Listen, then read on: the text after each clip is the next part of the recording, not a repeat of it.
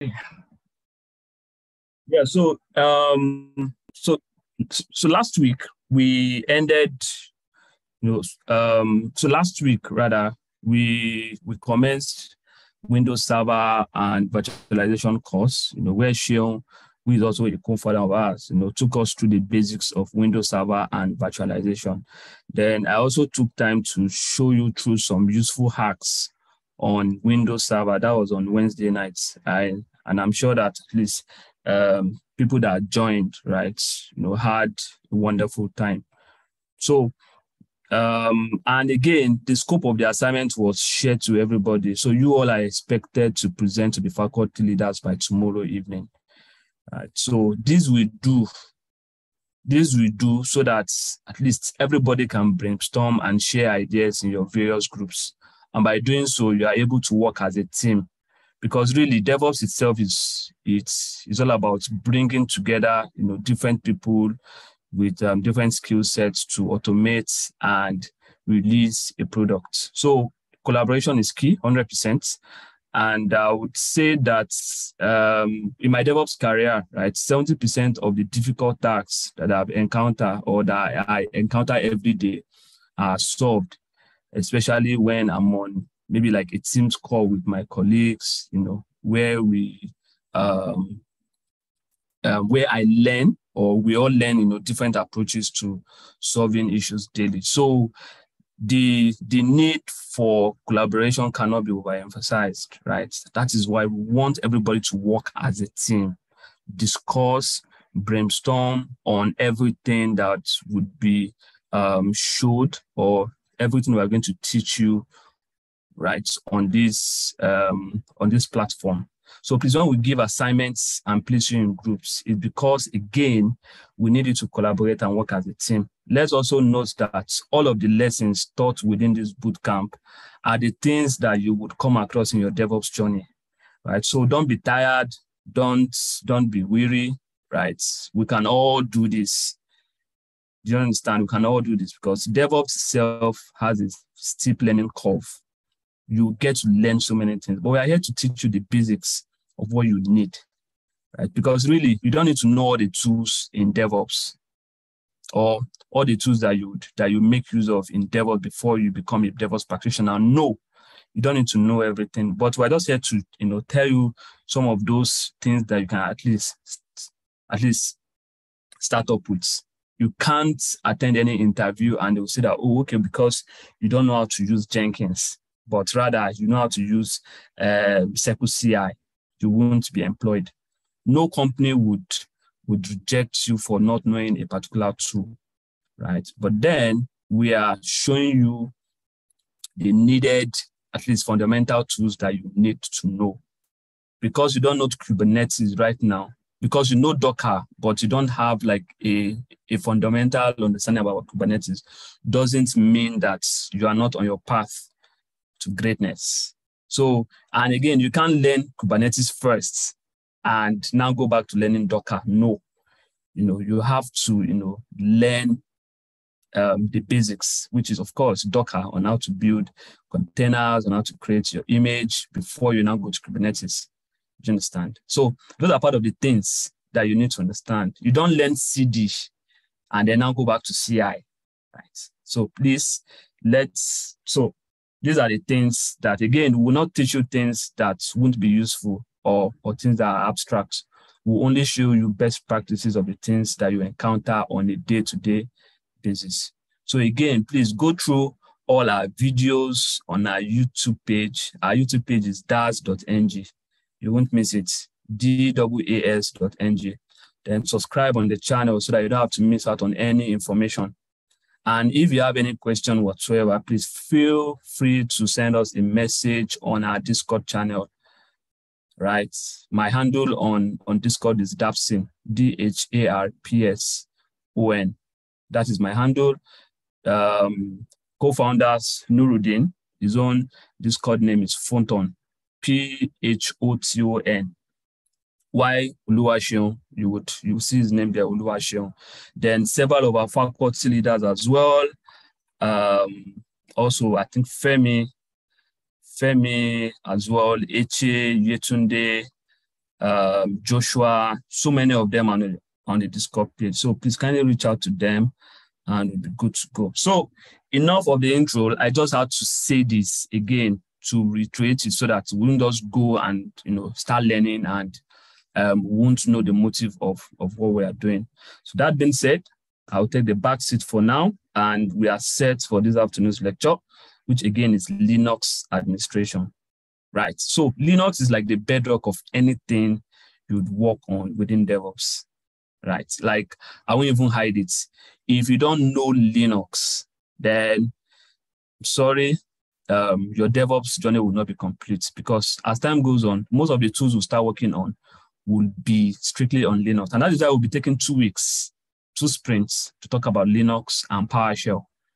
2 very important concepts, Linux and PowerShell, or Bash, right? So we'll stress very well on Linux, like we would overstress it so that you can get the basics. Assignments will be shared by Nurudeen. I'm sure that once it comes on, you would tell you what you need to know.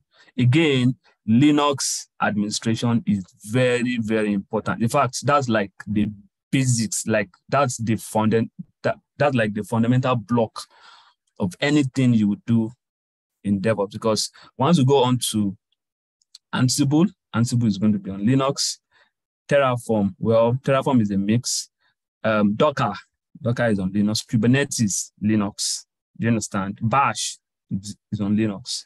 So again, please let us take it very seriously. So that being said, this course will be handled by our co-founder, Nurudeen Kamilu.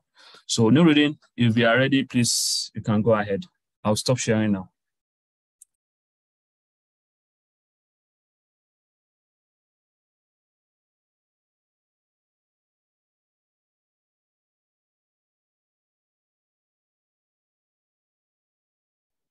Hi, hello everyone. Can you hear me? Hello, can you hear me? Yes. Yes, we can hear you. Yes, you can. Yes, you can. Okay, good afternoon, everyone. It's nice to be with you all here today. And I believe some of you already know me. My name is Nurudeen Kamilu, and I'm also a co-founder of DAS, that is DevOps as a Service Nigeria.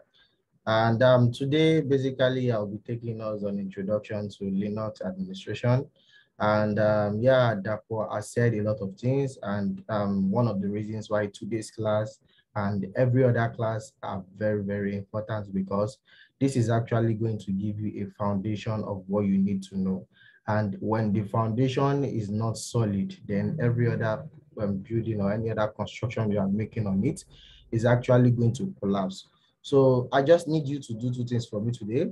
The first thing I need you to do is that please be attentive as much as you can. Please be attentive as much as you can, because by the time I start, I don't want to scare you, but I have tried to, simplify, the introduction in such a way that it will be easy for you to comprehend. That is one. And the second thing I also need you to know is that always know that, there is no stupid question. So if you have a question, you can actually note down your question probably along the line. I could have answered your question, or maybe after the session, then I can answer your question. So today, I will take you on Linux administration, like I said, and I will actually be guided by this outline, just to touch some major part of Linux that I believe that you can easily work with, and you find it most often as as a DevOps engineer. That is, you will actually be assigned with tasks, or you have to do 1 or 2 operations on a Linux device, and you have to use some of these features that Linux offers. So I will take us through like a brief introduction on Linux. Then I will also take us through what is the Linux terminal and what are the basic commands that you need to know when it comes to Linux. Then another important thing is also the file system hierarchy in Linux, and also file permission when it comes to a Linux server. Then I will also talk about user management in Linux, just like the way we have Windows, that we have user management on Windows. What is user management on Linux? How does it differ from user management on on a Windows system. And finally, we will talk about Linux processes and software management. So like I said, I just want you to follow me carefully. And this class is actually going to be more of an hands-on. And because of that, I'm going to probably use a CLI to actually run some command. And if you are with a Linux system, I will advise you to actually do similar things that I'm doing. And if you don't have what's it called, a Linux OS installed with you, I'm going to share with you a link whereby you can have a Linux playground. I'm going to share my screen also. And this playground, you can use this playground for anything we want to do. So I'm going to first of all share the link on the meeting chat. Just a minute. Just give me a minute. Let me quickly do that. Okay, I think I need to share the screen also. Can you see the screen? Can you see the screen? Please confirm that you can see my Chrome. Yes, we can. Yes. Okay. I have just I will be dropping on the corner. I'm going to drop the web address. And this web address, I want you to actually open it because it's more like a playground that you can actually use. Although it is timed, but you can always restart the playground. So when you open the web address, you just click on start. And once you start, you can start. It's basically start a Linux container for you. And yeah, you have an interface. So basically the interface below is what you actually need.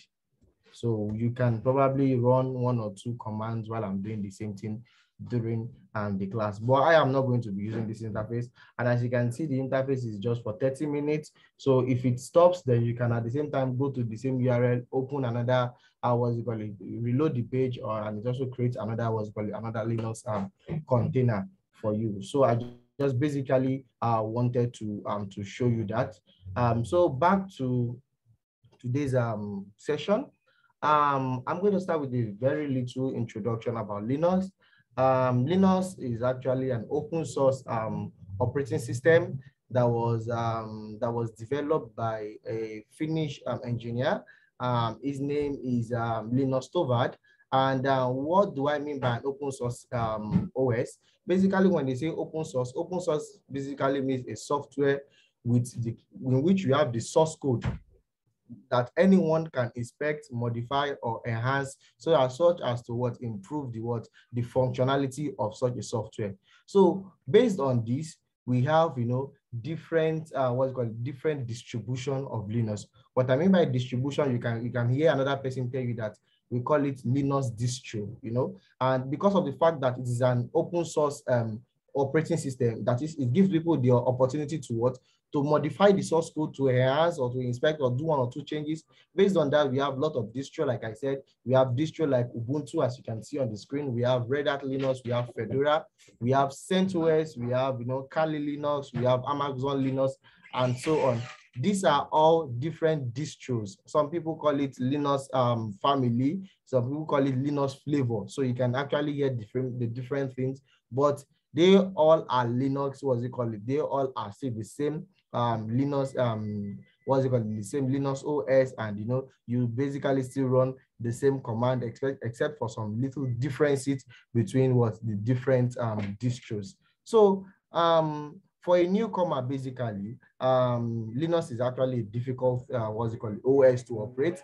And the reason why we have such challenge is because of the fact that in Linux, we basically work with terminals. Terminals is just more like an interface where you basically put in your commands that you want to run. So we have terminals in Linux, and on Windows, though, you have a terminal, and at the same time, you have what's called a GUI, a graphical user interface, that is where you can move your mouse around, you can do a lot of things, you can actually see like a UI interface. And that does not mean that there are not Linux devices with UI interface. That is, not all Linux are actually, not all Linux OS are actually terminal based. Some are also, some are also graphical user. Some also have GUI. But most times you find yourself as as DevOps engineer or as early Linux user, working on the terminal 90% of your time wherever you're on a Linux server. So with that, people are more convenient. In fact, when most people install Linux servers, they just install the what? They just install the what do you call it? The ones that has what a terminal what do you call it, interface. That is one. Then another thing that also makes Linux very difficult for people to also use, that is for newcomers, is the file hierarchy system. In a Windows device, for example, when you log on to a Windows device, you have downloads, you have documents, you have music, you have videos. That is like for every user in a Linux in a Windows device. And the file hierarchy system in Linux is a bit different from what is it called, from Windows, because for Linux, every file must actually start with a root. So which is actually a different thing. And we have some other some other file system, like having like the slash bin. We have like etc. We have like VAR. So this I don't want to talk about too much terminology, because I'm actually going to explain some of these terminologies I'm mentioning. I'm actually going to explain them further during my presentation. So this file hierarchy system makes it very difficult for newcomers, or let me say newbies, to actually administrate on or administer Linux devices. Another thing is, on Linux, navigation is difficult and different. In the Windows device, you can actually take your mouse, just navigate around your around your system, click on anything. Maybe you saw something you want to click on. When it clicks on it, it gives you another another UI. Then you click until you perform your until you perform what you want to do. But in Linux, it is completely different. It is completely different. You don't just move mouse around. When you just put when you tap on the arrow key, that is arrow up key, it has a meaning.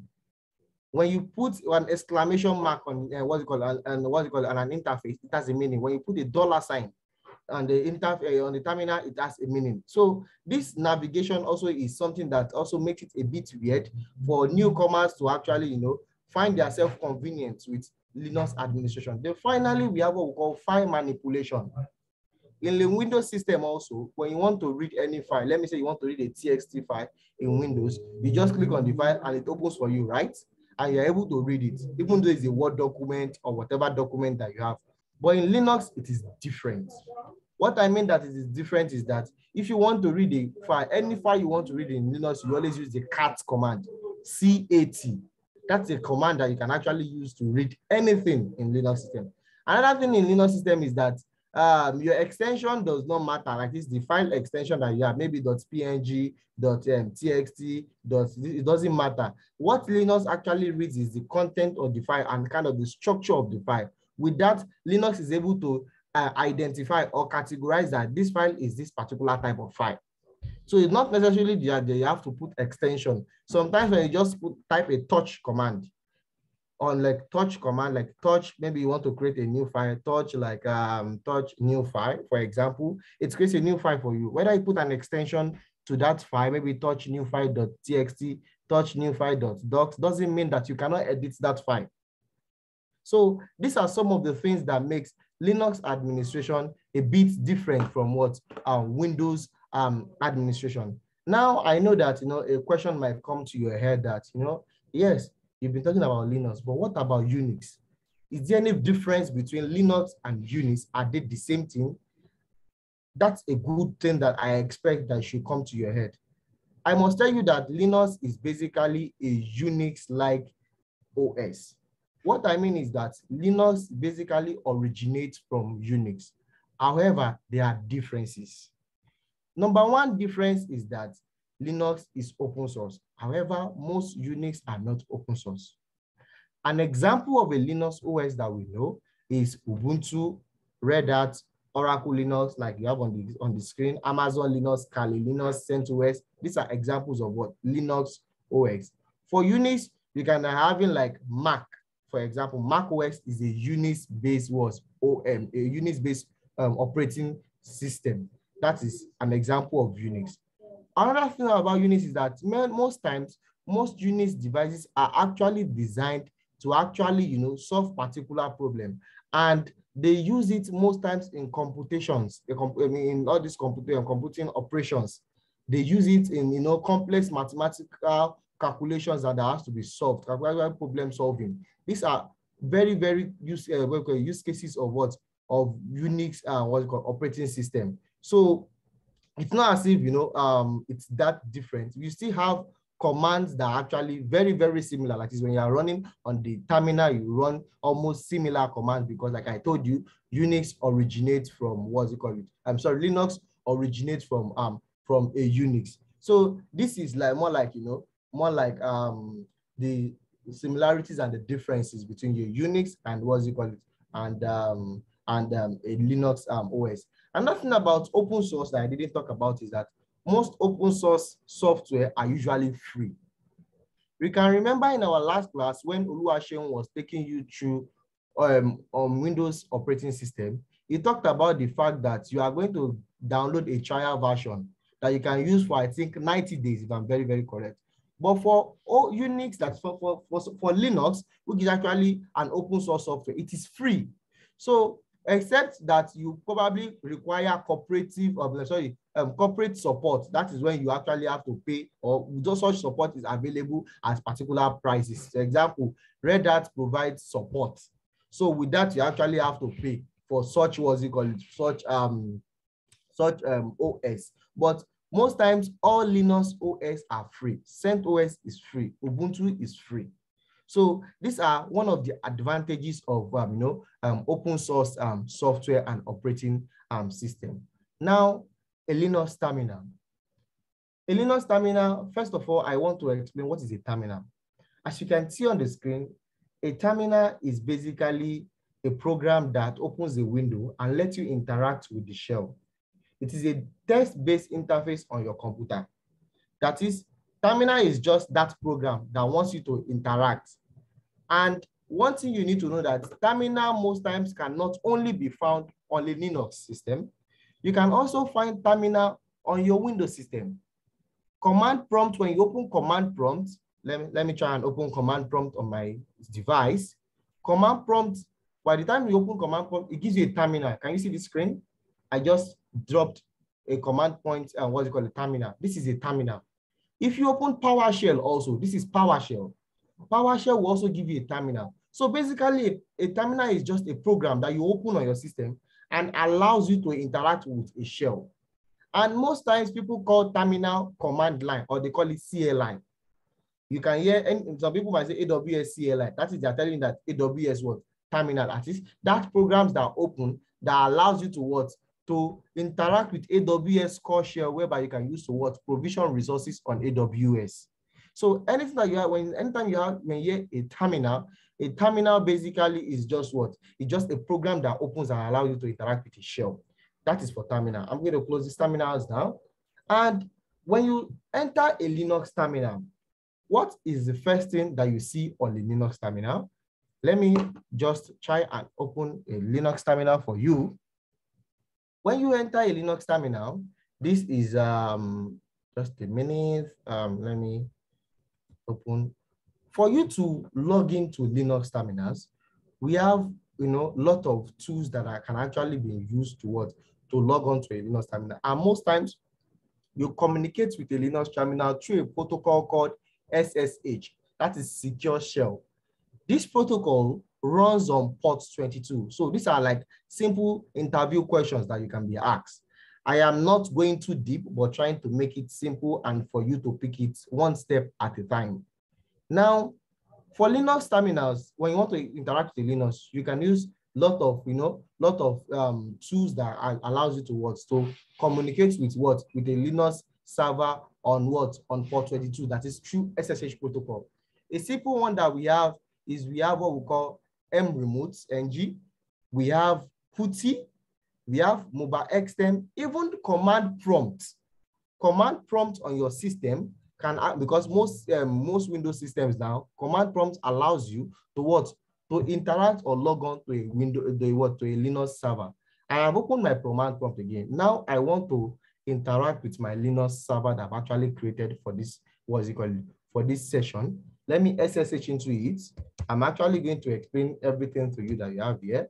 SSH daas, just a minute, daas 3.68.22.166. Now, this is a command I have on my terminal. The first command there is saying SSH. That is, you're talking about the protocol you want to use to interact with your what? With your Linux device.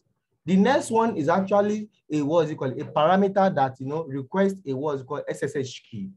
Now, there are different authentication mechanisms. I don't want to go technical, but I'll also make this simple for you. When you want to authenticate with any OS, is either you use password-based authentication or SSH authentication, that is key-based authentication. For this Linux device that I want to log on to, I am using a key-based authentication. And before I can use a key-based authentication, I need to have what is called a private key. So what I am doing here is that I am saying that I want to use SSH, and I am using this I parameter to say, okay, I am specifying the key that I want to use, and the key that I want to use, that private key, is called daas.ng. This is an extension of what? A private key. We also have other extensions like .ppk. They are extension of what? Private key. Now, the next command here is that it talks about the username, which is daas, and what? The IP address or the host name of that server. So this is a simple what? A simple command that you can actually use. So let me press the command now and put in enter. What do I have? Enter. Okay, good. Now I have just logged on to what? My Linux device. And as you can see on my Linux device, you can see Amazon Linux 2. Last time that is logged in, the IP that is logged, this is just like a what's called a customization from Amazon, because this is running on AWS. That is why we have this.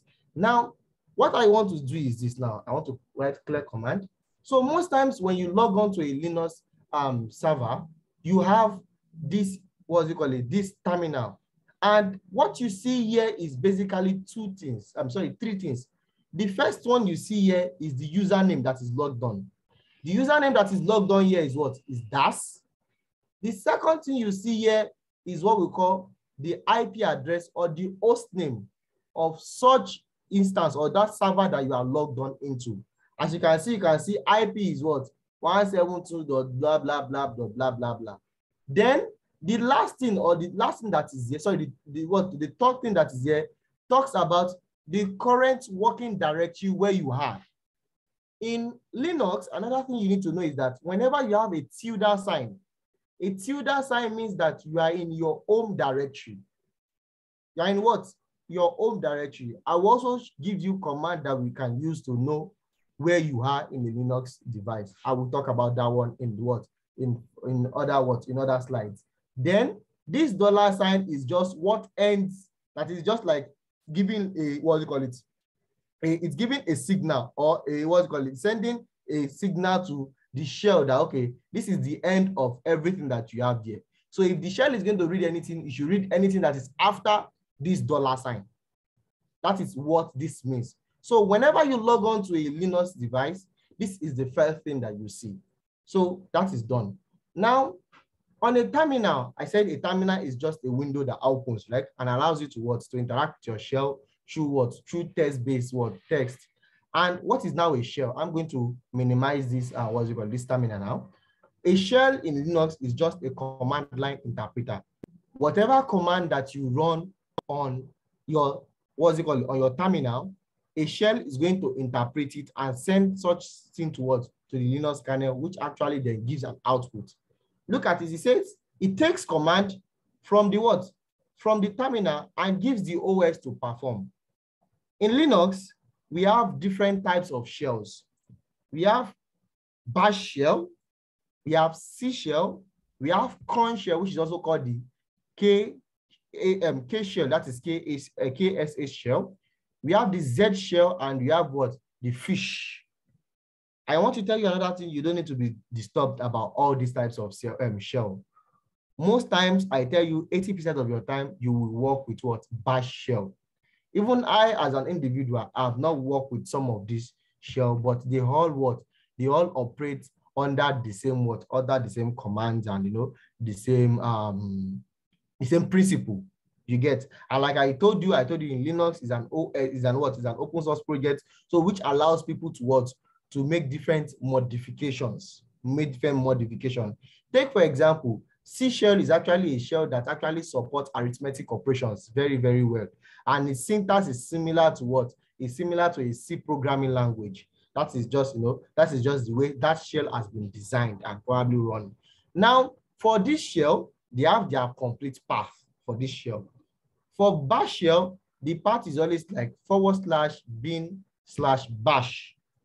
For C shell, you don't need to know this. You don't need to note this this path. I'm just trying to explain some things to you. C shell is /bin/C shell.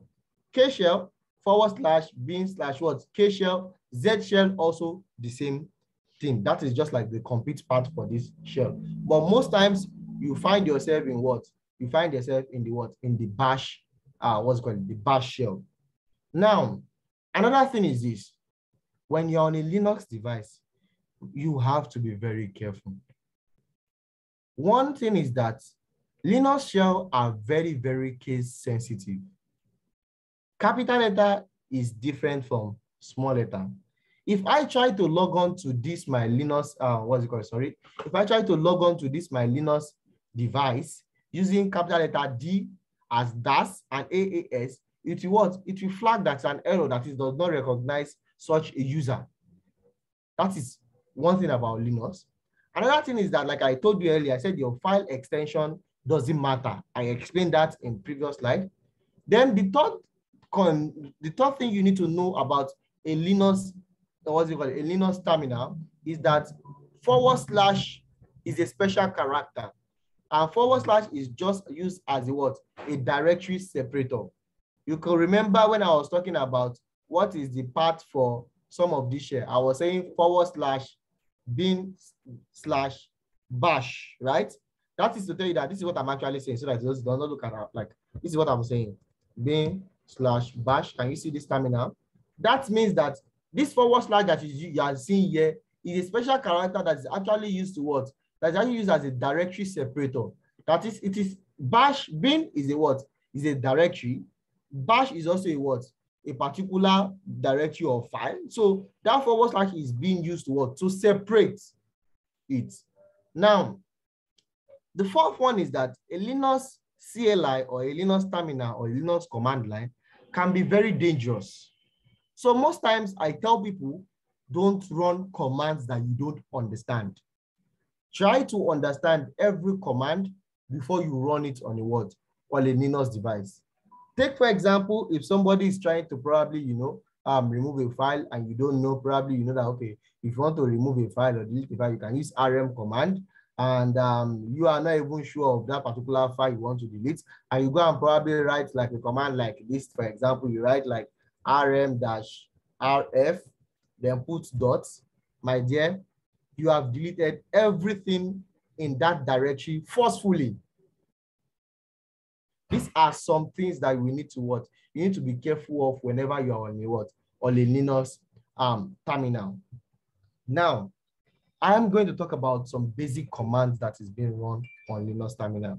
But before I do that, I also want to talk about how do you edit files on a Linux. Let me try and use a better terminal that has a good interface. Let me exit from this. Exit, that means I've logged out from that terminal. I'm back to my normal command prompt. So I want to use a better terminal. Can you see this terminal? This is also another tool that can be used to log on to a Linux device. This is Mobile XM. That is the same device the same server that I logged on to. I am logged in here on that same server. That's the last command that I run. As you can see, the last command on the what do you call it? On Windows that I run on command prompt. You can see this here. Nurudeen. Yes, I'm with you. Sorry for interrupting. Please, can you zoom in? Can you zoom in a bit? Okay. Is there a way you can zoom into the terminal so that? Okay, just a minute. You.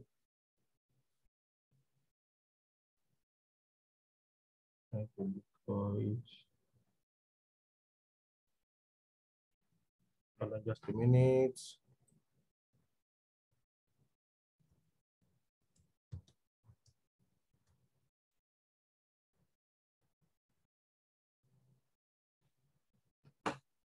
view. Did you see anything like Zoom here? Okay, terminal Zoom. Yeah, good. Terminal Zoom. So let me know if you can see it very well. I'm going to continue. You can keep zooming. Just keep zooming. Okay. Just keep zooming. Keep zooming. Sorry, I have a very large screen, so that's why it's kind of. Okay, I think that's fine. That's fine now. It's fine now. That's okay. Fine. Yeah. Okay, good. So this is a Linux. What's it called? A Linux terminal. And before I do anything here, I want to show you how do you edit files on the Linux server. How do you do major editing of files on a Linux server? How do you write commands? How do you do this thing? Now, there are lots of Linux text editor that you can use. And we have editors like Lano, we have VI, that is Vim, we have Pico, we have lots of them, like a lot of them. But one of the most popular ones that is widely used is what we call VI editor. Now, when you are on a VI editor, what do you do? Let us try and create a small file. For example, let's create a TXT file. If you want to create any file, just use the touch command. You see, touch. Touch. Before I do that, you can see that my ls is a command that is used to list what you have in your current working directory. I just run an ls command, and that ls command shows me that I don't have anything there. Now I want to create a file.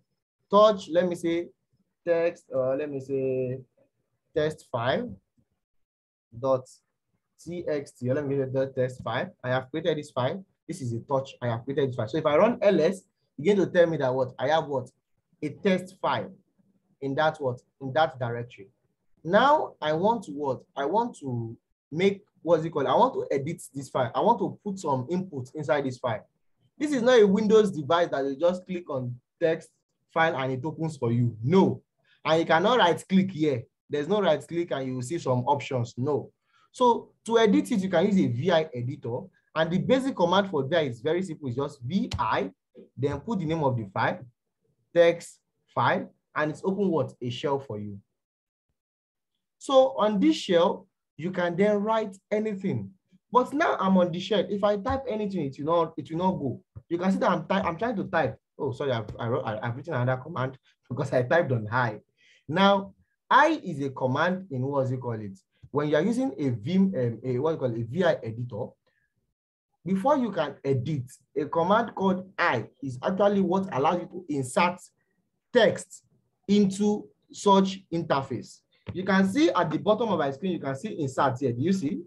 That's to tell you that I'm in a particular mode where I can put where I can put anything in that in that file. So if I say, okay, this is my first line. This is my first line. Now I want to save what is on this file. How do I save it? I want to save and exit. Before you can save, don't forget that you are still in insert mode. That is, you are in text mode. So if you want to exit that text mode, you need to press Ctrl+C. You see that the insert command that was the insert icon that was below here is no more at the bottom of my screen. So when you click on insert, when you press Ctrl+C, then you can use the colon sign. Do you see colon here? Just monitor the bottom of my screen, please. You see colon W allows you to write. That is, you have written something, but you now want to save that right. So when I click column W, that file has been written. Did you see? That file has been written. Now I want to exit this same, this same VI editor, because it is not my normal terminal where I can run command. So the same thing you do also, column Q, then you put exclamation. It allows you to exist. Now, I want to read what is in this file. I have edited this file. How can I read what is in this file? I said during my first. So, please let me unmute anybody that is talking, please. So, if I want to read what is in this file, I want to read the content of the file. Basically, to read any content of any file in Linux, you just put your cat command. Cat will read anything for you. Cat what? File.txt, and it reads for you. This is my first line. I tell you, we have just taken a very, very important step when it comes to what? Linux administration. Your ability for you to edit a VI file is important and is one of the major tasks of a DevOps engineer. Many times you get to what? Edit configuration files and make changes on the configuration file. If this was a configuration file, then we have been able to what? Successfully what? Edit the configuration file. Now, another thing is that the parameter I that I put and the exclamation mark W and Q are not the only things that you can use in what? For when it comes to VI editor. There are some other there are some other things that you can use that actually makes it very, very easy for you to what? To work on to work with VI editors. I'm actually going to share a new screen for you now. Just a minute. I'm supposed to actually put this as part of my slides, but I didn't. Okay. Can you see this? Can you see this screen? These are some, I got this from Linux Training Academy, and these are some, some other options that you can use when it comes to what? When it comes to VI. This was that I used to insert what? A cursor. That is, you can see it was small letter I because the difference between capital letter I and small letter I. You can see that capital letter I here means that what you want to insert at the beginning of the line. And probably small letter I just means that what you want to insert a cursor wherever you are at the moment as you want to edit. You can see when it comes to deleting line text, you can see that when you put X command, X will delete what? X will delete the character. When you type D twice, it deletes the line. If you want to delete the word, use DW. And you know, when it comes also saving, I'm going to share this file with you as part of your resources because you're going to use some of them during your assignments that I'm going to actually give you for the week. So it's important that you know you are very, very used with this word with VI editors. VI editors, if you cannot edit a file in Linux, then you are failed from the beginning. So it's important that you are able to do it. Let us try and use some of this command. At least let us use one or two of them during what? And let us make an edit on that file and use some of these commands that you know that you have on the screen. Now back again to that same that same interface. Now I want to also also edit that same file again. This is what I have on that same file. Now I want to what? I want to insert a cursor. I put in I. You see I'm in insert mode, right? Now I want to write second line. This is my second line.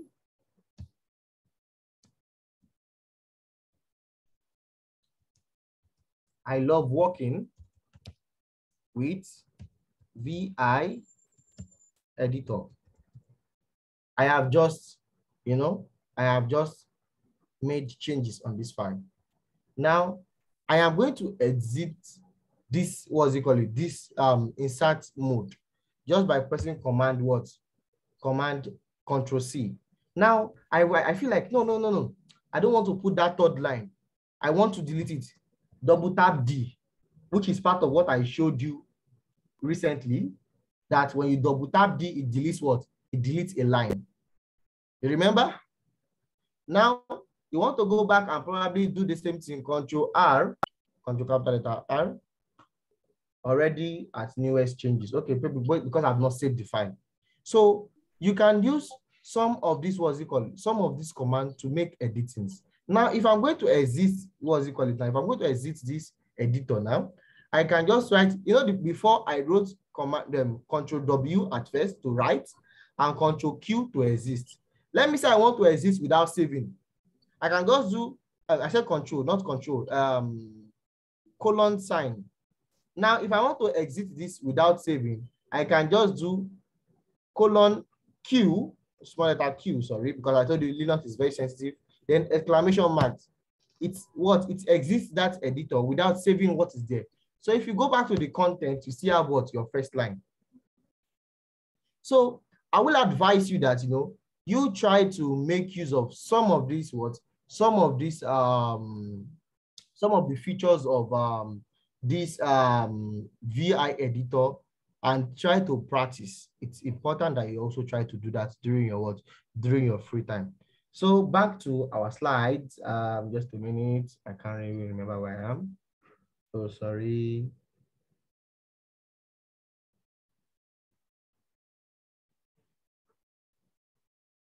Sorry, I'm trying to look for my slide. Okay. Yeah, good. We're back. So I have just basically, did some editing on the Linux and what's called a device. Now, what are some of the basic commands that you can run? I just ran this command for you, ls. And what ls does is just what? Is just to list what is in your working directory. So if I have ls, I can use ls. If I touch another file now, let me say I'm creating another file now. Touch new file. If I put ls now, you can see that we have what? We have two files. Now, if I want this file to actually come in such a way that, I want to know the date the file was modified, just like you have in a Windows system that you see the last modified date, you see all the details of the file. If I do ls-l, it gives me what? That format. You can see this is today, 20th of what? 20th of what? Of August 2022. And all this actually has meaning, and I'm definitely going to explain all the meanings, all the different columns that you have here. I'm going to explain them in our next slide. So I don't want us to be in a rush. Another thing is that we are working on this server, and I told you this tilde sign means your home directory. That means we are basically in our home directory. But what if someone does not understand that? Yes, I don't understand that tilde means home directory. How do I know the directory where I am working? You can use a command pwd. PW means present working directory. When you type that command and put enter, it shows you that you're what? You are in daas home directory. Am I making sense? Am I too fast? I think there are some questions. Maybe I should just hold on and see. Okay, someone was saying, can you zoom? Okay, good. So this shows that what? You are in daas current home directory. Now I want to leave this directory. I want to go to another directory. I don't want to move out of this. To move that directory, to change your directory, use the command. I said change directory. You use the command cd. Okay, let me clear my screen first of all. Maybe you can use the directory cd. Let me say I want to just go to let me say etc directory, etcd directory. Then I can then probably go to what? Okay, I have a directory here. I don't know if I have permission to that directory. home/team agile, for example. Yeah, okay, permission denied. Thank you. I know I don't have permission though. Now let me just go to etcd. I'm going to show you. I can actually run this without having permission denied, but I'm going to show you later in our other presentations, how to avoid such errors like permission denied on the Linux environment. Now I have just changed my directory to what? etc. You can see that this icon that is here before has changed to what? etc. So if I press pwd, it tells me that what? I am in this what? I am in this directory. And if I want to know the files that are here, I can just say ls-l, and it shows me all the files that are what? That are in that directory. Am I making sense? I believe you're enjoying it. Okay, let me clear my screen again. I want to leave this directory now. Let me say I want to go to var-logs or var-log directory. I just run the command now. I'm going to show you what I did. If I go there now, you can see that what? This has changed from etc to log. That is, I am in this what? In this directory. And if I want to know it, I can also press what? Present working directory, pwd, and it shows me that what? I'm in var/what/log directory.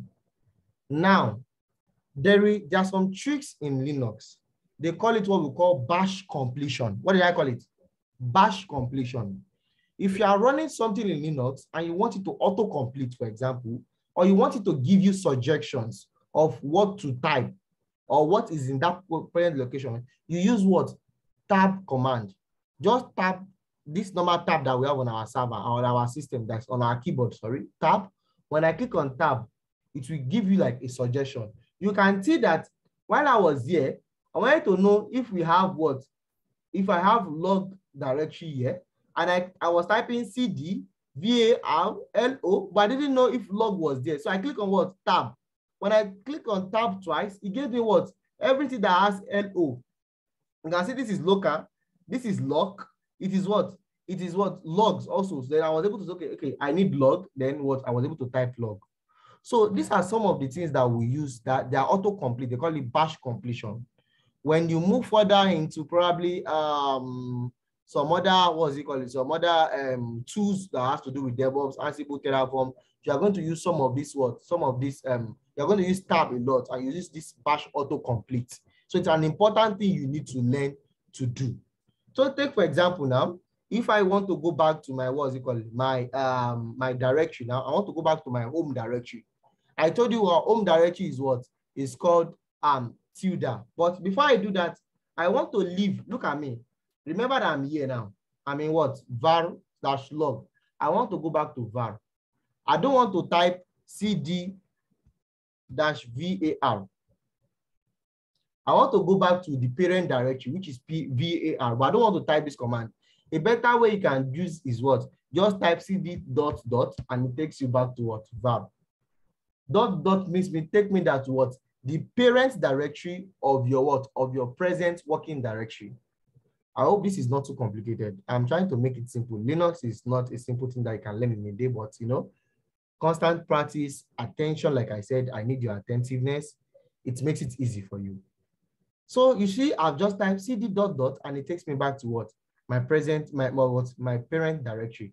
Now I want to leave this parent directory and go back to what?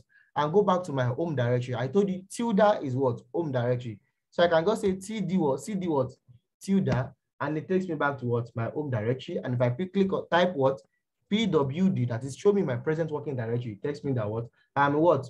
Home / what? / dash. So these are some of the basic commands that you have in a what? In a Linux device. Somebody is saying Vim the same thing. Yes. Nano is another editor.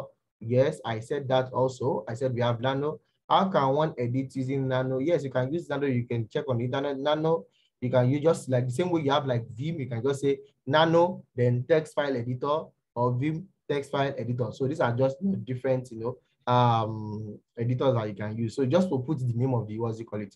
The name of the tool that you want to use. So that's actually a very good question. So now we go back to our presentation slide. So I have used this. I have used list. I have used change working directory. I have used I have used pwd. That is present working directory. And when I was using list, I also used what we call it ls-l, right? And here also there's another command that's called ls-lrt. These are some of the commands. This is actually telling me, show me the time, long listing of what? Of the files in this present working directory. Now, there is also a command that is called echo. Echo basically means that, okay, my what's it called? My Linux server, please show me, just display an argument to me on the screen. Take, for example, if I type the command echo $path, P-A-T-H. I am telling this thing to work to display what? The arguments that you have, it is to display it for me on the screen. That is what echo means. Echo is just to tell you, okay, man, tell me this. Man, tell me that. That is what echo means. You get me? So, back again, we have other commands like what's it called? Like clear. I use the clear command that time to clear my screen. If you can see, clear, sorry, it's case sensitive. Now look at this now. Clear, what did it tell you? Commands not found. But if I type clear, it clears my screen. Now, one beauty about Linux is that every command that you have been running from the beginning to the end on the Linux device, you can actually know those commands. And it's also one of the things that when we use when it comes to auditing. Auditing means that, take for example, as a Linux user or as a new time Linux user, there are times that you make mistake and your boss asks you, are you the one that probably shut down that server mistakenly and you did not know you shut down the server? Or you make editing on the, what's it called, some edition on the configuration file. Say, no. There is a way your boss can get you. And this is just based on what that feature on Linux that actually lets you to know that previous command that a particular user has run on that on that Linux device. And that command is called what? History. Did you see? History. When you type on history command, it lists what? All the commands that have been running from the beginning to the end, it lists it to me. So if you say you did not run a particular command, that command you can actually be what? That can actually be, can be investigated using what? This history command, this history what we call it command. But you just type history, it shows you everything that you have run on that server. Now, another trick about history is this. Are you with me? You can see that when I run the command history, it listed every command using from 1 to what? 40 what? 41. What if I want to pick one of these commands and run?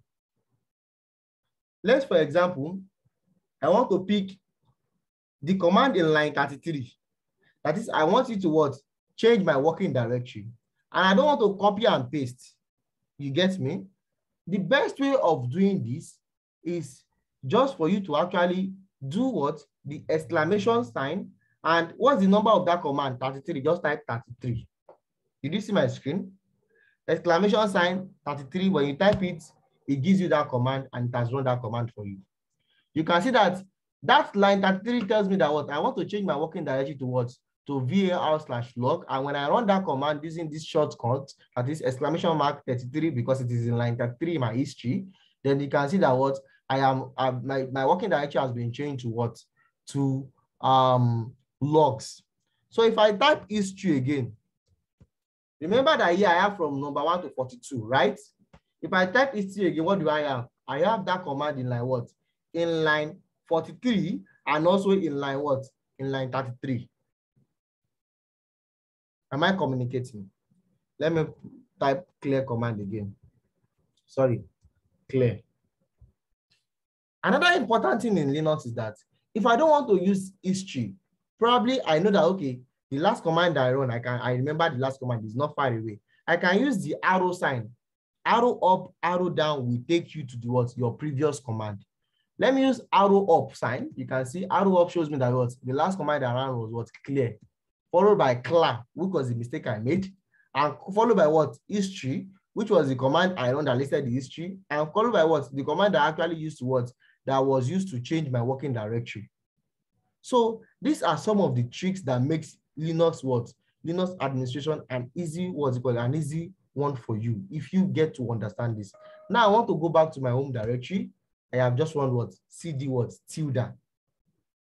Now let me quickly round up because I am wasting some time on this. Now exit command is basically to log out of your shell. So if I run exit, for example, now it will log me out. You see, I'm logged out. I cannot run anything. Now let me connect back to my shell already. Okay, I'm back to my shell.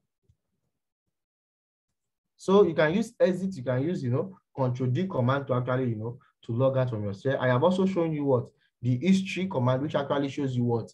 A historical list of what? Previous command. Now, another important thing. How do you copy files? How do you move files in the Linux? In Windows, you can press Control C, it will copy.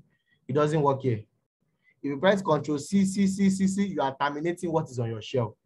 Control C is a command that is used to terminate a process that is running on your shell. That is Control C. So if you want to copy a file, let us list what is in this file now. We have what? LS. Now, another thing is that in this folder, LS does not mean that new file and text file are the only thing that is in this file, in this folder. There is what we call hidden files, like we know.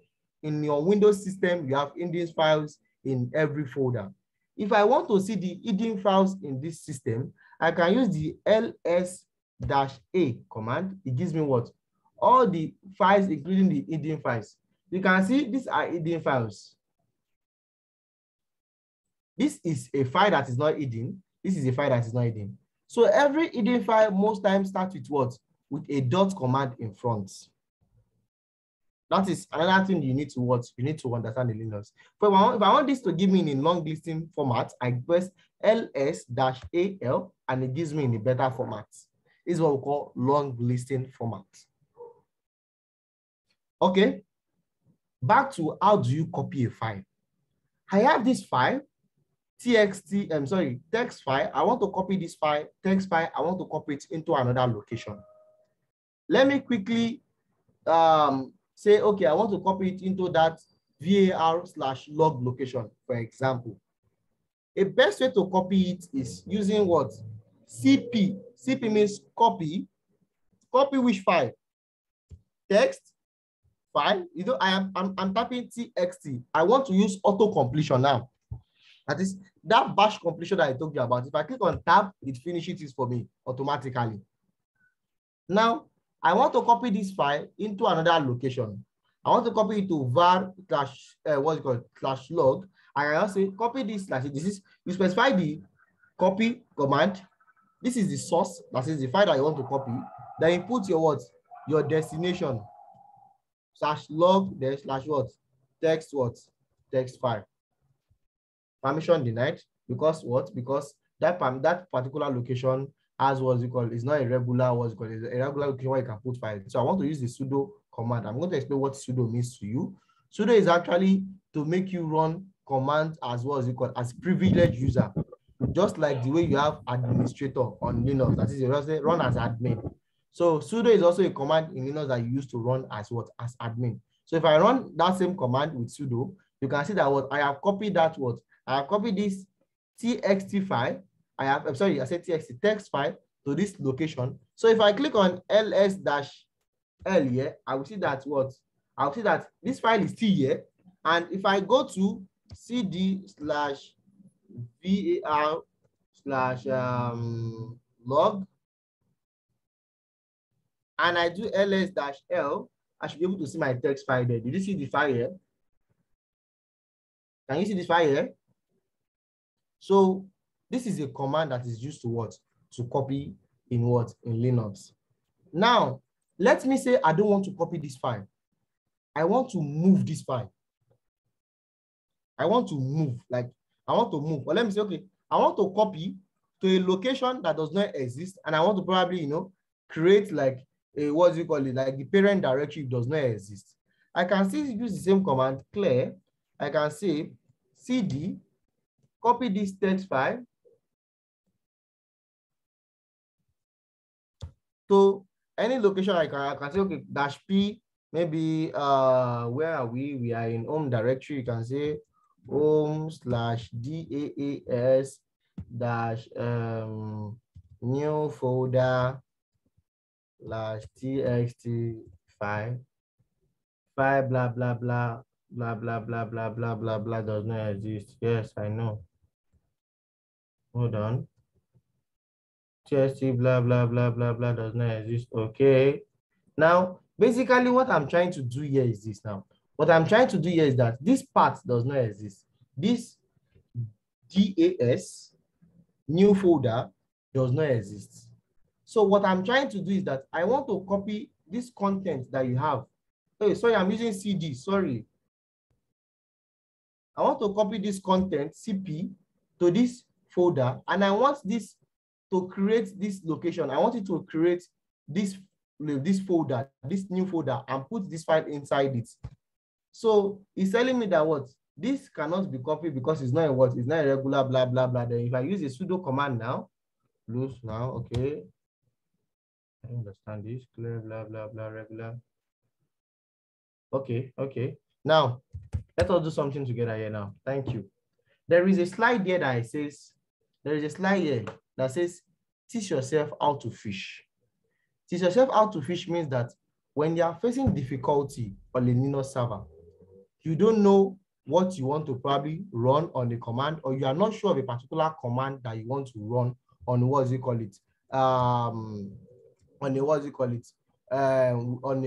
a Linux device, for example. That is, you want to run a command, just like the way I'm running a command now.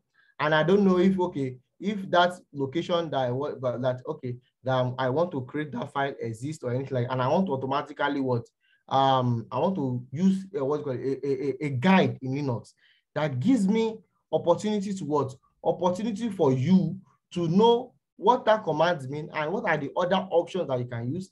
That's what we call man. Man is a quick reference to to command in Linux. Is a quick reference to command in Linux. Now we're going to use this same thing, and we're going to use man as as a guide. Now, how do we do this same thing using using man as a guide? Come back here.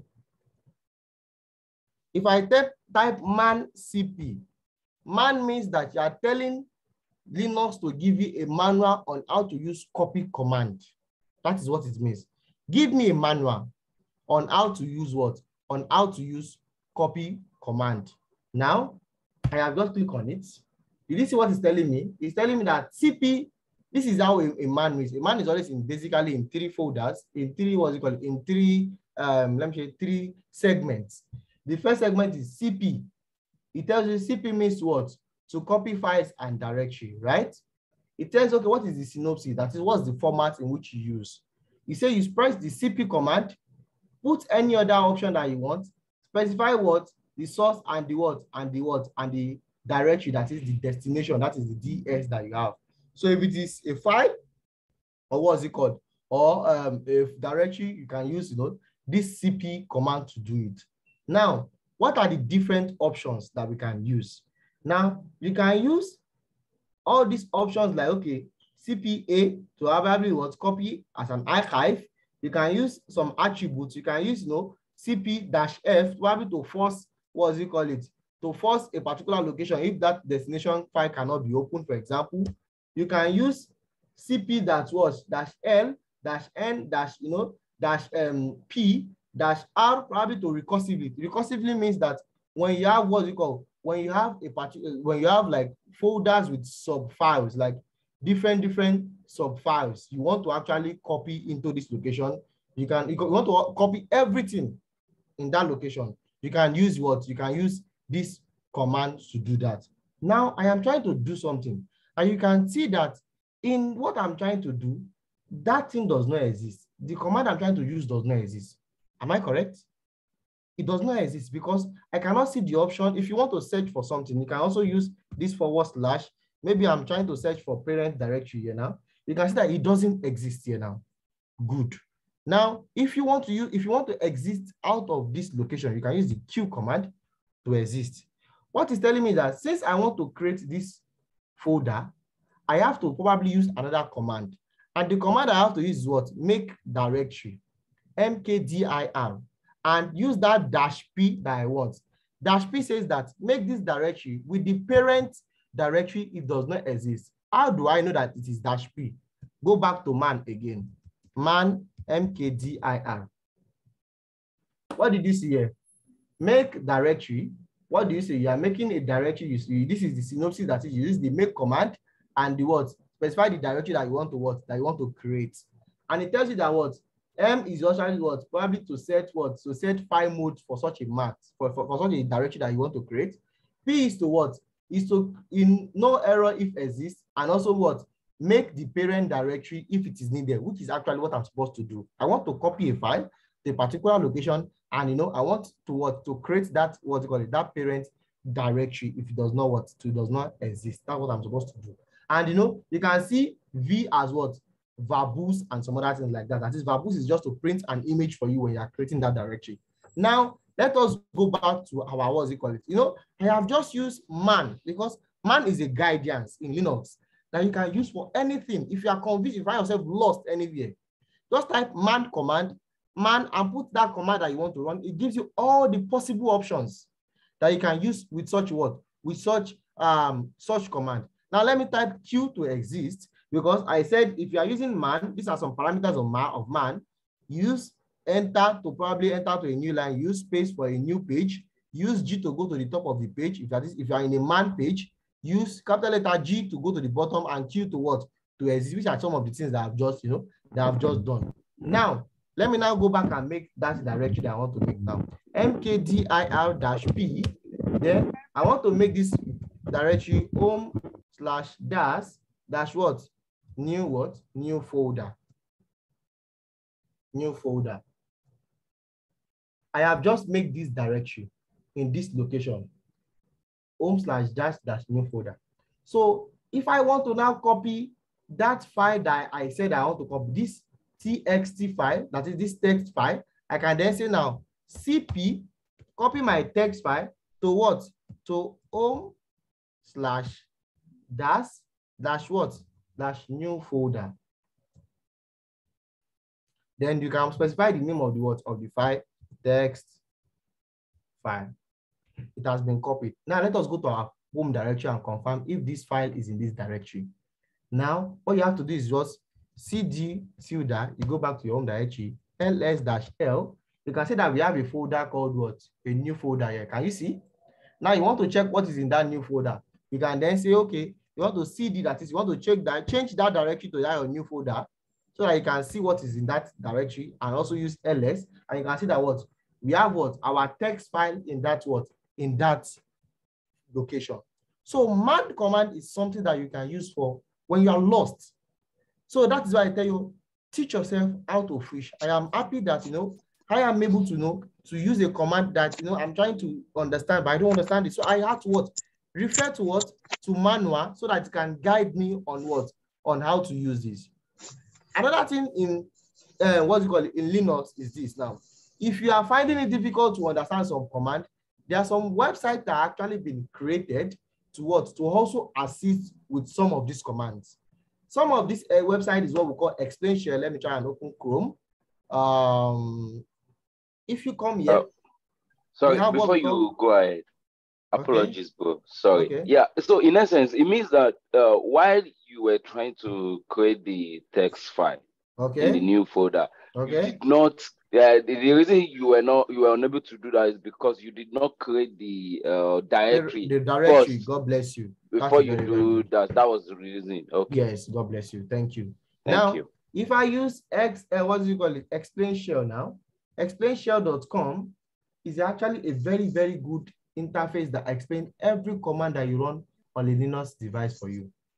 So if I come here, press like that command I spell mkdir-ir-p. If I click on it to explain, it explains what that command tells me. It tells me that what mkdir is a command that is used to what? To make directory, and what? P is what? It's that command that is actually used to what? To make the parent directory if what? If needed. Which is the same thing that we have in the what? In the manual that we have. So most times, some people do not find it very, very easy and convenient to use the manual, and they use what? Explain shell to what? To solve their problem. But I tell you, it's a good thing if you are very, very good and if you are well adapted and you know how to use a manual.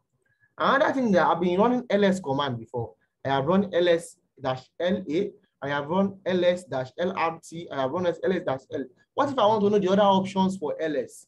I can also say man ls, and it gives me every option. Man ls means ls is what? List directory. Abi, I use A, for example, which A says that what? Show all the files. That is, don't ignore any what? Entry started with what? Dots. That is, show all hidden files. I told you can use space as what? To go to next page.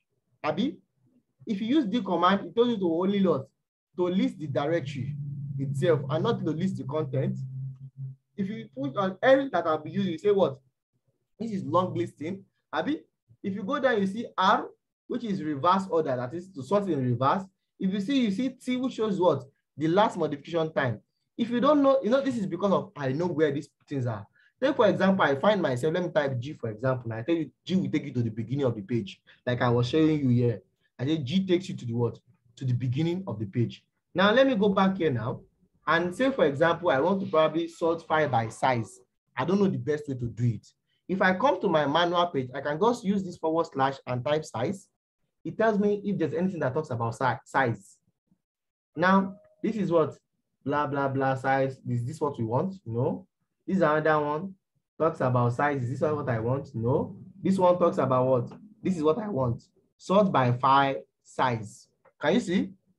So if I go back to my home page and run a a command ls dash capital S is going to sort all the files in that working directory based on their based on their file size. So manual is anything that makes Linux administration very, very easy.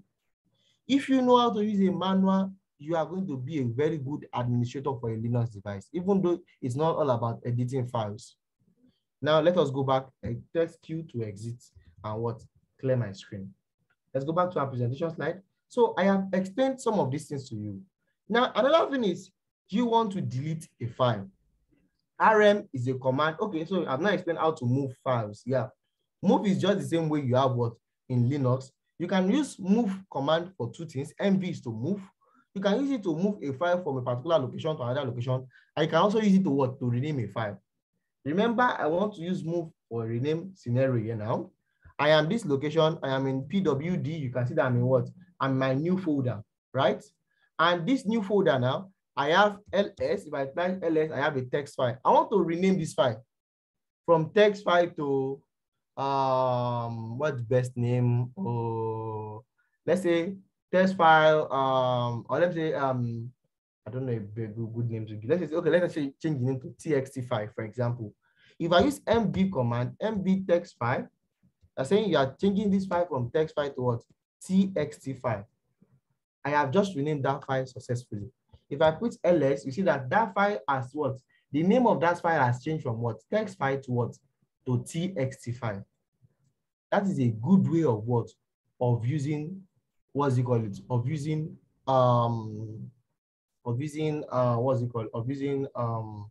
move command. Now, another thing that is here also talks about, if you also want to know what are the other options that has to come with move, you can also do man mv. And it also shows you a manual of everything that has to do with that has to do with move command, all the options that you can use with the move, with the move command. Let's go back now. Another thing, which is the last one on this screen, because we actually have in the second or third slide, and we have a lot to do, is rm command. Rm is just a remove file, delete directory. That is what rm does. And I was saying something earlier, when you're using the rm command, you need to be very, very careful, because once you delete a file, it is done. It is gone. Windows is not like the Linux is not like the Windows where you have I don't say there's no recycle bin, but before you can recycle, before you can get a file that is recycled there, you need to actually be advanced to some level. So most times, if you delete a file in Linux, it's gone. If you don't know the best way to recycle those files. So when you're using an rm command, which is a remove file command, you need to be very, very careful and be sure of the command that you are using. Now, I want to remove this file, txt. Let me say I want to create a new file now. Let me say I want to vi newly. I want to vi. Now I want to run this command now. This is a new file I created under new folder. Now, I have just created this. I'm actually going to exit that shell now, Control-C, Control-W-Q-I. Oh. Now, if I do ls, I have two files in this location. I want to remove that txt file. I want to delete it. The best command is just rm txt file. It goes, then you press ls, you only have your new file. I just created. Now, what if I want to delete that directory? I want to delete that directory with every other thing that is, this is the directory now. Control, let me go back to the home, the parent directory. I said cd ... takes you to the parent directory. And if you look at the parent directory, what do we have in parent directory? We have file, we have new file, we have text file. And you want to delete this new folder with the content that is inside that new folder. The command that you have to use, and you have to be very careful, is rm-rf. What it's saying is that remove, rm means remove, r means recursive, and f means forcefully. Let us go to man to understand what I just said. Man rm, that is, you want to use a manual for rm. You see, what do you see? That remove files, right? Now let us look for where I have r. R is what? recursively. That is, remove that file and every content recursively. So in that home folder, as in that new folder, if I have like 3 or 4 subfolders, it will remove everything in that folder. Let me put my G command to take me back to the beginning of the manual. You can also see what forceful command here. That is, it will remove it without even prompting you anything. So let us press Q and do that same thing now. rm-rf, this is a command that you have to be very, very careful of when you're using a Linux device. rm-rf, new what? New file, new folder. It has deleted that folder and everything inside that folder. Everything inside that folder. So these are some of the basic commands that you use in a Linux device. Another command that I did not talk about is how do you search for words inside a file? Because I can remember, I think there are some assignments that I have to do, there's some tasks that have to do with this. Now, if you remember my cat file, my cat txt file, I have my first line. I have another file, I think new line.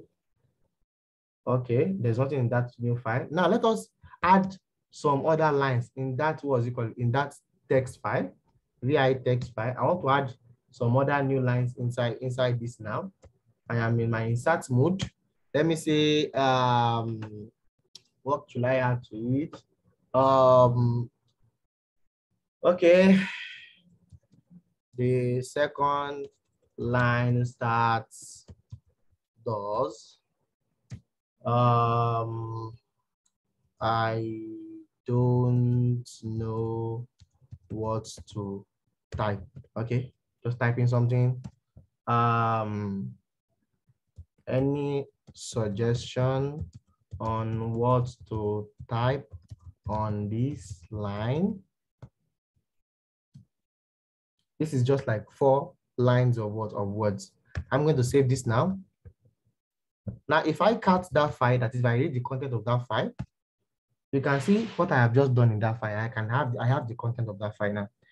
Take, for example, I want to search for, inside that file, I want to search for lines that has the word line. Or let me say lines that have that particular word line. How do I do it? If you look at this, you can see the first line has this word line, right? The second one has this word line. The third one does not have line. The fourth one has what? Line. How do I search for this?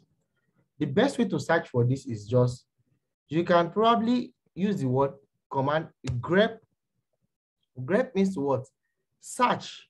What are you searching for? I am searching for line in which file? In the what? Text file. And by the time you say, you're telling me, okay, grep, that is search for what? Search for this word line in this what? In this folder. Sorry, in this file. So if I run this command, I expect that it should give me 3 lines. It should give me this line, this second line, and the what? And the fourth line. Let us run that and see what comes out. You see what comes out? The first line, the second line, and the what? And the third line. And on the fourth line.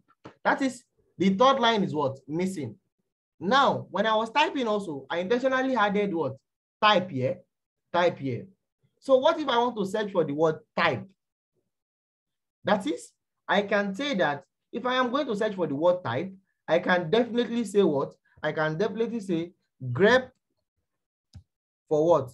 For type in that what? In that text file. And it should definitely give me the what? The third and the fourth line. Do you see it here? This is the third and the fourth line. These are ways you can use to search for what? To search for files in the Linux device. Now, let us use manual for grep also.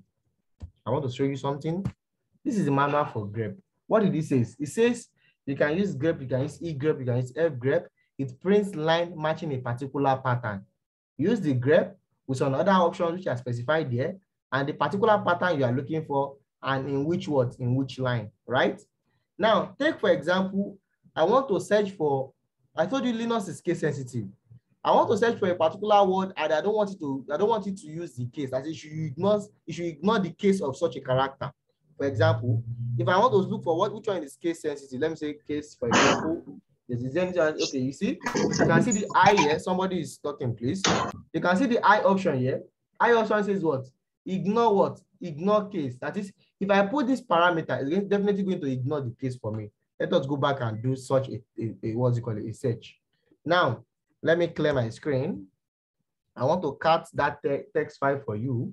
You can see that in this line, we have some, what's it called, a capital letter T here, you know? We have small letter T here. We have small letter T here. We have, okay, let me edit. Let me do some editing on that file. Let me just, I have a new file, VI new file, right? Okay, I want to use new file now. And for this new file that I want to use now, I just want to basically type, what should I type? I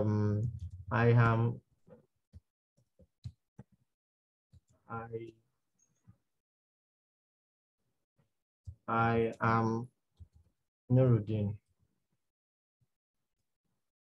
Some call me Nurudeen. However, Nurudeen is a name and should be written in capital, or I should be written in capital for the first letter. Can you see this? I said I am Nurudeen. Some call me Nurudeen. However, Nurudeen is a name and should be written in capital letter for the first letter because it's a noun, definitely. Now, let me save that file. And, you know, I want to clear my screen also. I want to cut the content of that file. I want to read the content. This is the content. Now, I want to search for words that, I told you Linux is case sensitive. I want to search for the word Nurudeen. If I type grep Nurudeen, Nurudeen. Okay, let me do something. Nurudeen in what? New file. What should be the response? Can anybody suggest what's going to be the answer? Which lines is it going to print out?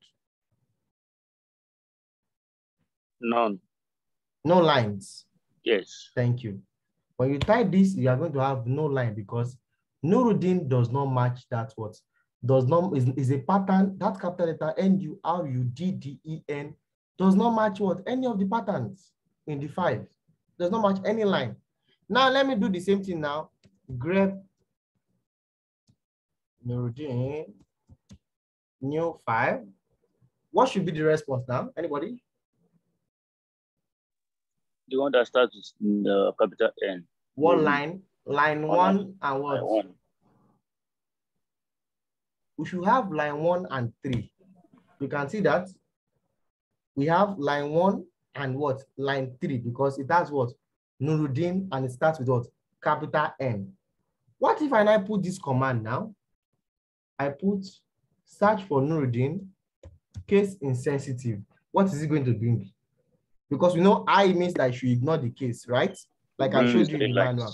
It will give us what? The 3 lines. God bless you. Now, I now want to do another thing now. What if I say, okay, give me this? What's going to be the response?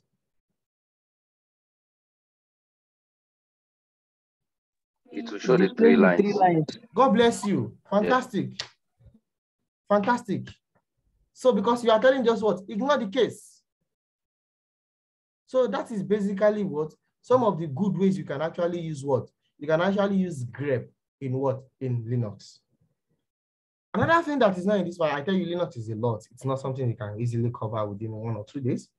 Another thing you can do in Linux is that you can, there's what we call, I'm just going to touch it. There's what we call standard output, standard error, and standard input. And basically, because I have some of these things in your assignment, and basically what it does is that when you run a command, take for example, we want to run clear, for example, sorry, I have capitals already. Take for example, I want to run this command now. And I want the output of this file, I want it to be written to a particular folder, a particular file, for example. I don't want it to probably, I just want it to be written to another file. I don't want to be on my screen. It's an output of a command, right? You know, if I run it, you should actually give me this, right? But I just want it to go to another file. I can use the arrow sign and say, okay, put it to what? Nuru file or Nurudeen file. Did you see? That same command, the output of such command has been what? Has been redirected to another file called what? New file. Now, where is this new file? This new file is definitely going to be in the what? The same working directory where we are, because we did not specify that what? It should go to another directory. So if I press ls command, you can see that new file is in what? Is in the that same working directory. And if you cut new file, you can see that what? It has the same answer as what we have here. Are you with me? Another thing is that if I want to probably run another command, for example, let me say I want to run this one now, Nurudeen, and I want it to not just direct that file into, not just redirect the output into Nuru file, but I want it to append. That is, I want it to add the result of this new command to what is already existing in Nuru file. Use this what? This double arrow sign, that is arrow that's greater than sign, use it what? To append. By the time you run this command, it will append what is in this, the output of this command, it will append it to what is here before. So if I'm going to cut, if I say I want to read Nuru file now, that is the Nurudeen file, I should have like 5 lines of character here, which is what? This is what was there before, right? And these are now the what? The 3 lines that is the output of this command. So these are just what? Some of the simple cases of what? Of using what's it called? Of using Linux. So I think there is no time. Let me quickly finish because I can hear Akwa trying to reach out to me. Okay, I guess we are enjoying it. Okay. Oh my God. Okay, let me quickly take us through this. Hello, Nurudeen. Yes. Let's be rounding up.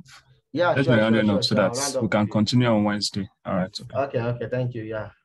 So file structure directory, or file system directory structure. So in Linux, like I told you that it's not like Windows, and every what's it called? Every how should I put it? Every system has like every file system has like a structure. Or let me say everything you saw in Linux have like a directory structure that is follows. The first one, these are not all that we have in Linux system, but these are some of the most common ones that people usually go to and run one or two things. The first one is what we call the root directory. The root directory is basically just a /. And if you notice, every single file or every directory in the Linux system must start from the root directory. You will notice that all the commands that have been running here, if I press dpwd, it will always start with /. Because everything must start with /. So if I want to go to the root directory, I can say cd /. It takes me to the root directory. If I say pwd, it tells me that what? I'm in the root directory. What are the content of the root directory? ls, it tells me that, okay, this is all the file system that you are seeing on this screen. They are in the root directory. Because anything in Linux, anything must start from what? From the root directory, which is everything we have there, bin, dev, etc, blah, blah, blah. This is everything you have there. So in Linux, your source of truth or the primary hierarchy root is always what? The root directory. Another one that we have is what we call the bin directory. That's /bin. In this place, we have what we call executable files. And basically, they are used to run what? Lots of like processes, like probably in this place, you have commands like ping, all this grep, all this cp, copy command, move command. This is where you find all these commands that we have, and like are able to execute some of these commands. All this cat command, ls that I've been talking about, cp. This is where these binaries. I said these binaries are actually are stored. That is the binaries of this command. Then another one is what we call the -dev. That's /dev. This in a Linux system. Whenever you have any hardware attached to your system, the device file of that hardware is always found is what? In your /dev command. I just want you to note this. Is not as if probably start working or something like that. But an important one that you work on is what is the fourth one, which is what? etc. /etc is where you find every configuration file on a Linux system. Every host specific system-wide configuration file, you find them in. So anything, if you are installing any application or any package, let me put it that way, on a Linux device, the configuration file will definitely be in your etc location. Now, another one is what we call the lib, lib. This basically contains what we call the shared library files, and it's just like an essential for what we call it, for binaries in all these, what we call all these bin and sbin that we have above. Then we have what we call boot. Boot contains files for your system boot. That's when your system is coming up. We have home directory, which is just a user home directory that I've been showing you since morning. User home directory, blah blah blah blah blah. We have MNT, is just like a temporary mount point that you can use for while you are replying a file system. We have PROC that contain processes that are marked as file for that are marked as file by process number. I'm actually going to talk about processes in Linux. I want to round up quickly. We have temp folder, we have USR, we have VAR. For VAR, basically, when you're looking for logs in Linux, you definitely find your logs in VAR. And because that's what we call it got the name because of what files that are in this location have variable length. That's why we have them called VAR. And we have folder also called sbin, which actually contain binaries used by for system administration. That is, probably you want to do some repair, you want to work on your digs and other things like that. These are some of the this is the location where you can use some of the binary files stored in this location. Now, at the right of my screen, you can see a basic output of the output of an ls-l command. And on this screen, I said I was going to explain whenever you run ls-l command. Let me go back to my tilde, my home directory, ls-l. This was what I was telling you. I'm going to explain to you. That I will say, okay, I will explain what this means, what that means, what this means, what that means, and I want you to listen carefully, because your ability to interpret this and ability to give right permission to files in Linux is important and very, very necessary. It is very, very, very important. So I want you to listen carefully to me. Now, the first thing is that when you are this, I want you to look at this screen.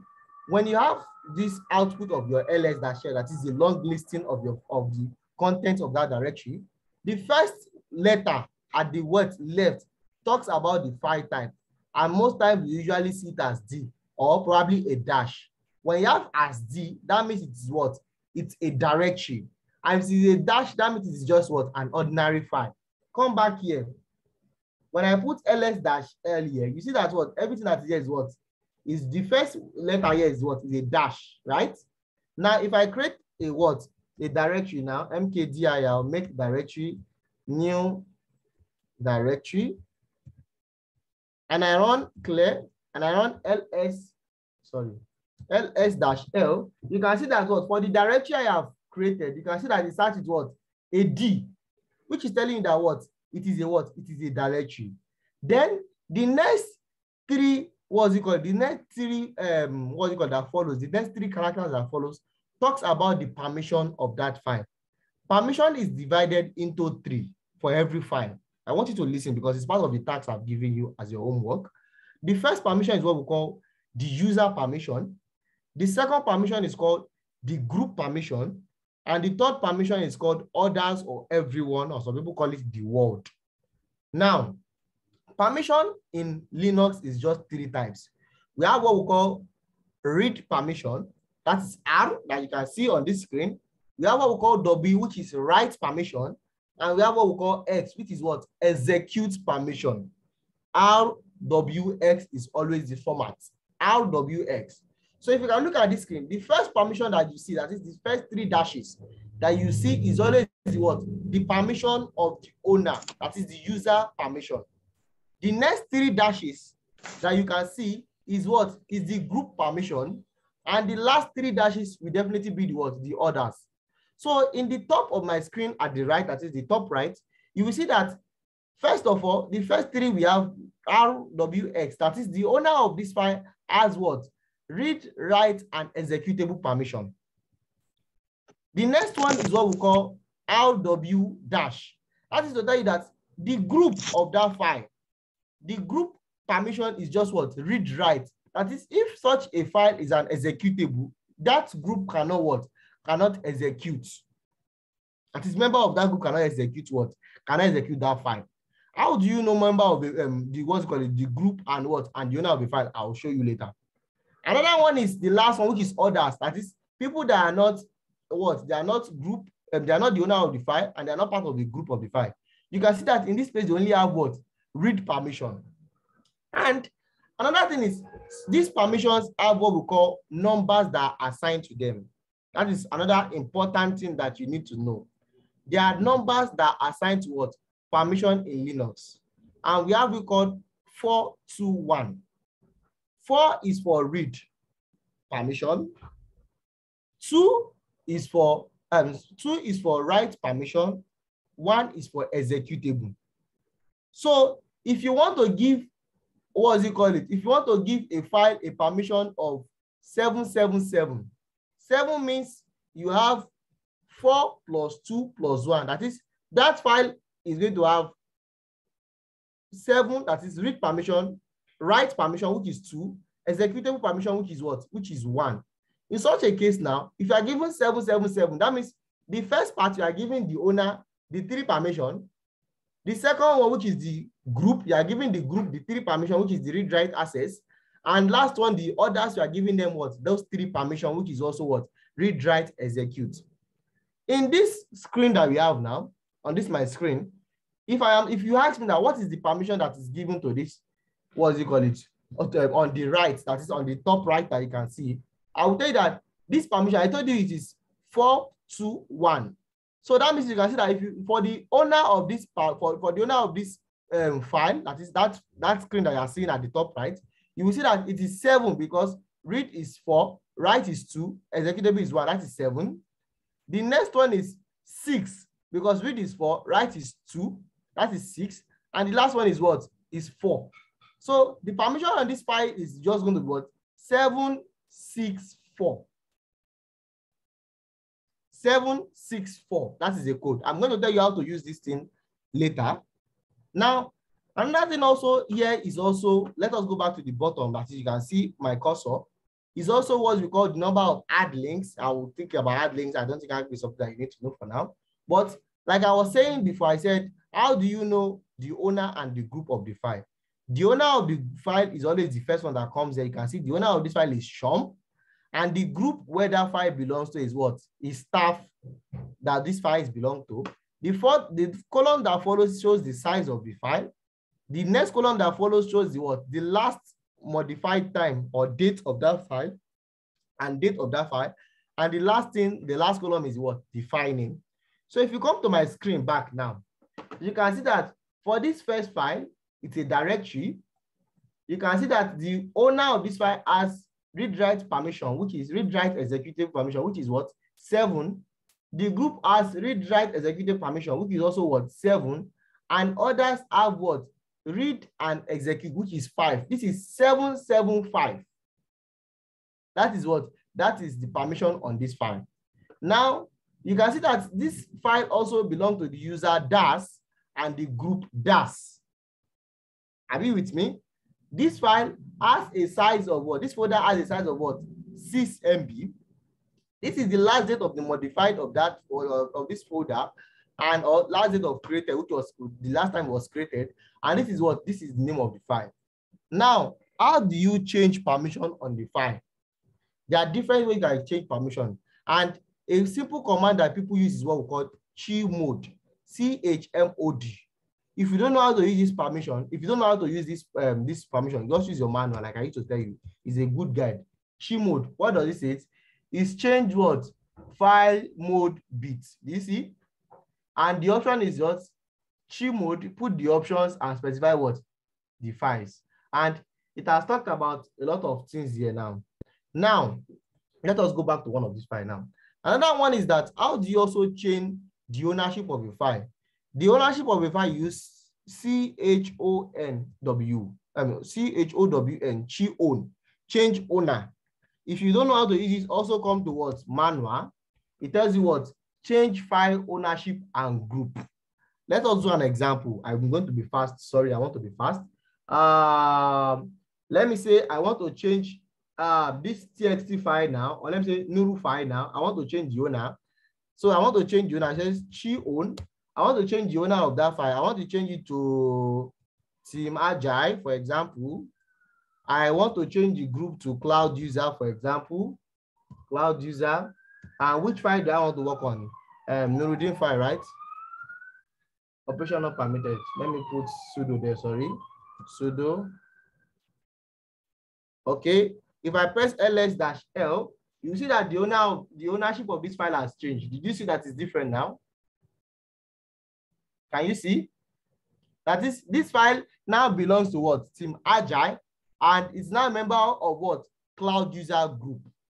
If I also want to change the permission of that file, this file presently has what? This is 665. If I want to change it to 777, I want to give everybody read, write, access, permission, and execute. And you say what? Chi mode 777 Nurudeen file. Sorry, it was for sudo command, I know. I have just done it. If I press ls-l, you can see that what? Everybody here has what? Read, write, access, and what? Executable for this what? For this particular file. So this is an example of how to, this is just an explanation of what? A file system or a file in Linux and what? They explain the different columns that we have. Let me quickly round up, sorry. Okay, user management. Oh my God. Okay, this is an important thing. I'm going to try my best to quickly create it. I said something here. If you look at my screen, I said, all you need in user management in Linux is just 3 commands. User add, user mode, user del. If you are creating a user. And if you are creating a group, group add, group mode, group del. These 3 commands, you are good to go. If you have these 3 commands. What does user add do? User add or group add is used to what? To add a new user, that is a new local user. User mode is to change what? Is to change the attribute of a user. Group mode is to change the attribute of a group. And user del at the same time, or group del is to delete a group and to delete a user. Let us quickly do an analysis and quickly run through this. I'm sorry, Dapo. Let me create a user add sudo user add. Let me look for somebody's name. Luke, okay? I just created a user called Luke. Now, how do I know the location of this user? How do I know, okay, this user that I just created the user. I did not create home directory or anything for this user.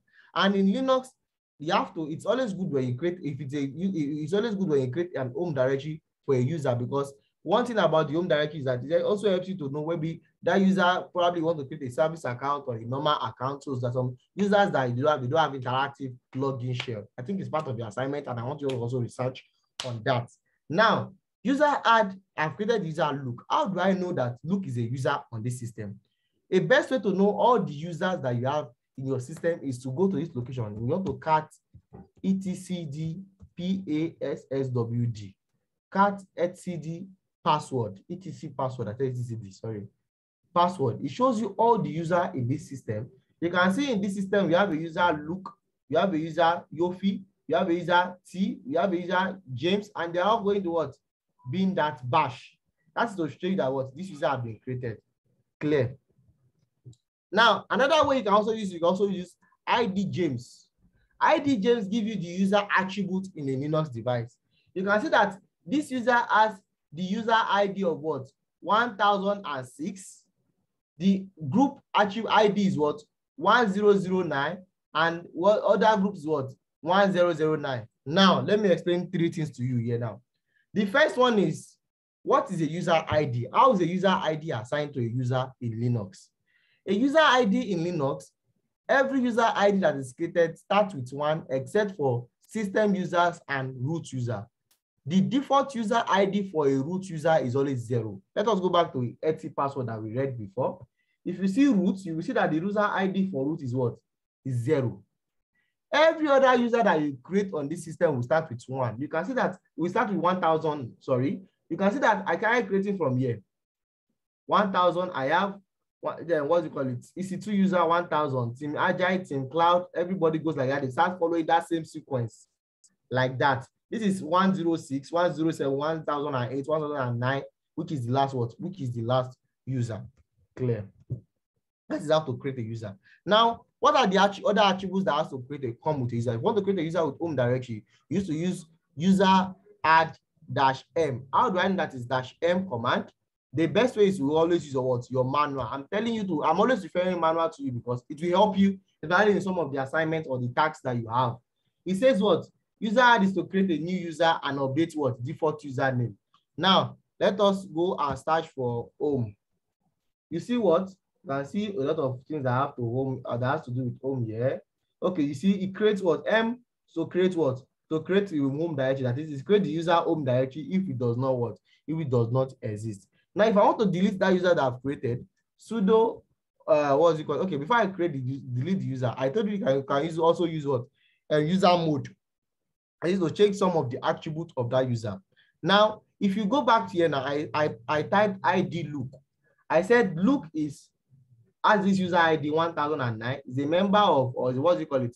Is a primary member of this group and a secondary member of all these groups, that same group. Now, there's what we call primary group and other groups in Linux. Now, there's when you want to know, okay, this part, how do you know that this particular person is a primary member? A primary member, to make a primary member, when you type user add, the first thing that comes in here is always the primary group. The others are always what? Other group. Now, I want to give user, I want to edit attributes of what do you call it? Of Luke. I want to make Luke a primary member of, let me say, admin. I think, for example, I also want to what? To add Luke to other group, like, let me say, Team Agile and Team Kubernetes, for example, at the same time. I want to use user mode command. Let us use user mode to assist us with these tasks. If you run user mode command, let me say man user mode, for example. Man user mode tells you that what now? The first thing I want to do, I want to probably add to group. Let me see anything that has to do with group here. It says what? Group. This is the group that I have here now. It says you can actually use capital letter G and small letter G.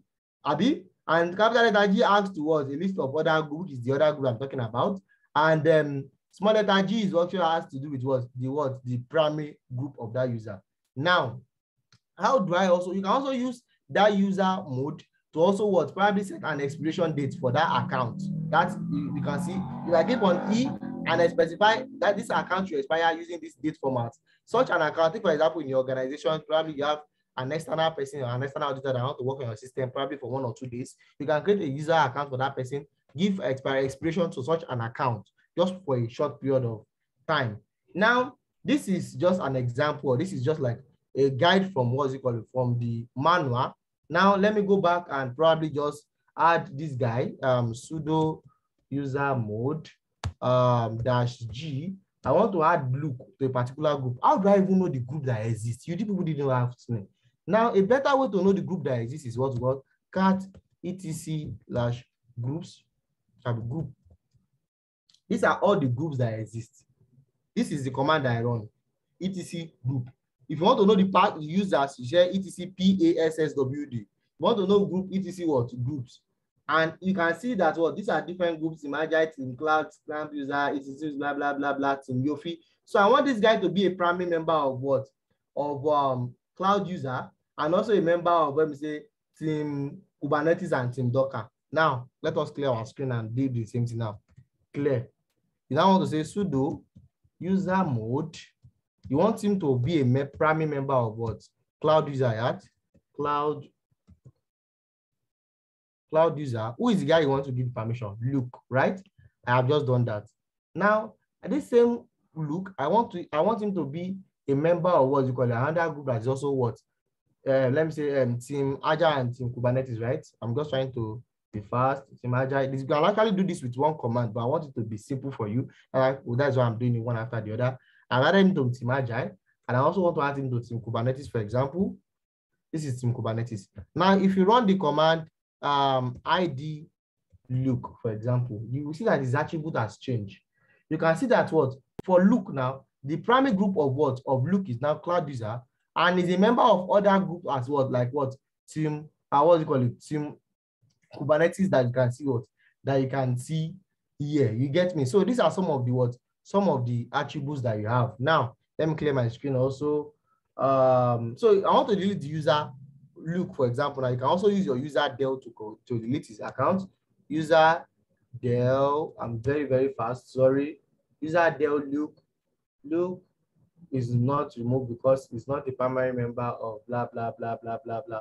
Okay, now it's telling me that now the group Luke, are you with me? The group Luke not removed because it is not primary group of what user Luke. That is, it's telling me that Luke is actually assigned to a primary group. And so because of it's not a primary member of his main group itself, which is Luke, that is why I cannot delete it. So if I want to delete this guy now, I have to add him back to that Luke group, and so that I can be able to run my user del command. So I can actually do that, but because of time, I don't want to run on that. So let me go back to okay, I've used this also. I have probably shown you how to use ID command. Now, how do you create a user password? To create a user password, you just need to run password, PASSWD. You want to give Luke a password. Password Luke, only root. Oh, sorry, I need to use sudo command. Sorry, sudo password root. It tells you that what? Have I deleted this guy? Sorry, cd cat / etcd password. Okay, Luke has been deleted, I guess. Yeah, it has been deleted. It's not my part of it. So now let me say I want to let me look for somebody in this team. Let me say James, for example, now. Clear. I want to change password James. I want to use sudo command to give me a permission of the password James. I want to give me a password. It says you are changing James' password now, which is a user. I want him to just have a password. When we are changing password now, the attributes of password also. There are like different parameters, like maximum of 8 to 12 characters with capital letter, small letter, and special characters. So if I put a password now, I want to put a password for this guy. So password has been saved automatically. So I have just basically changed that password of that user. Now, how can you also probably change password parameters? There's a command that is also called change. Basically, that command does is just to change password expiration and some other information about that user. So if you want to use man, also, I told you always try to use man. It's always a good one for you. It's a good one for you.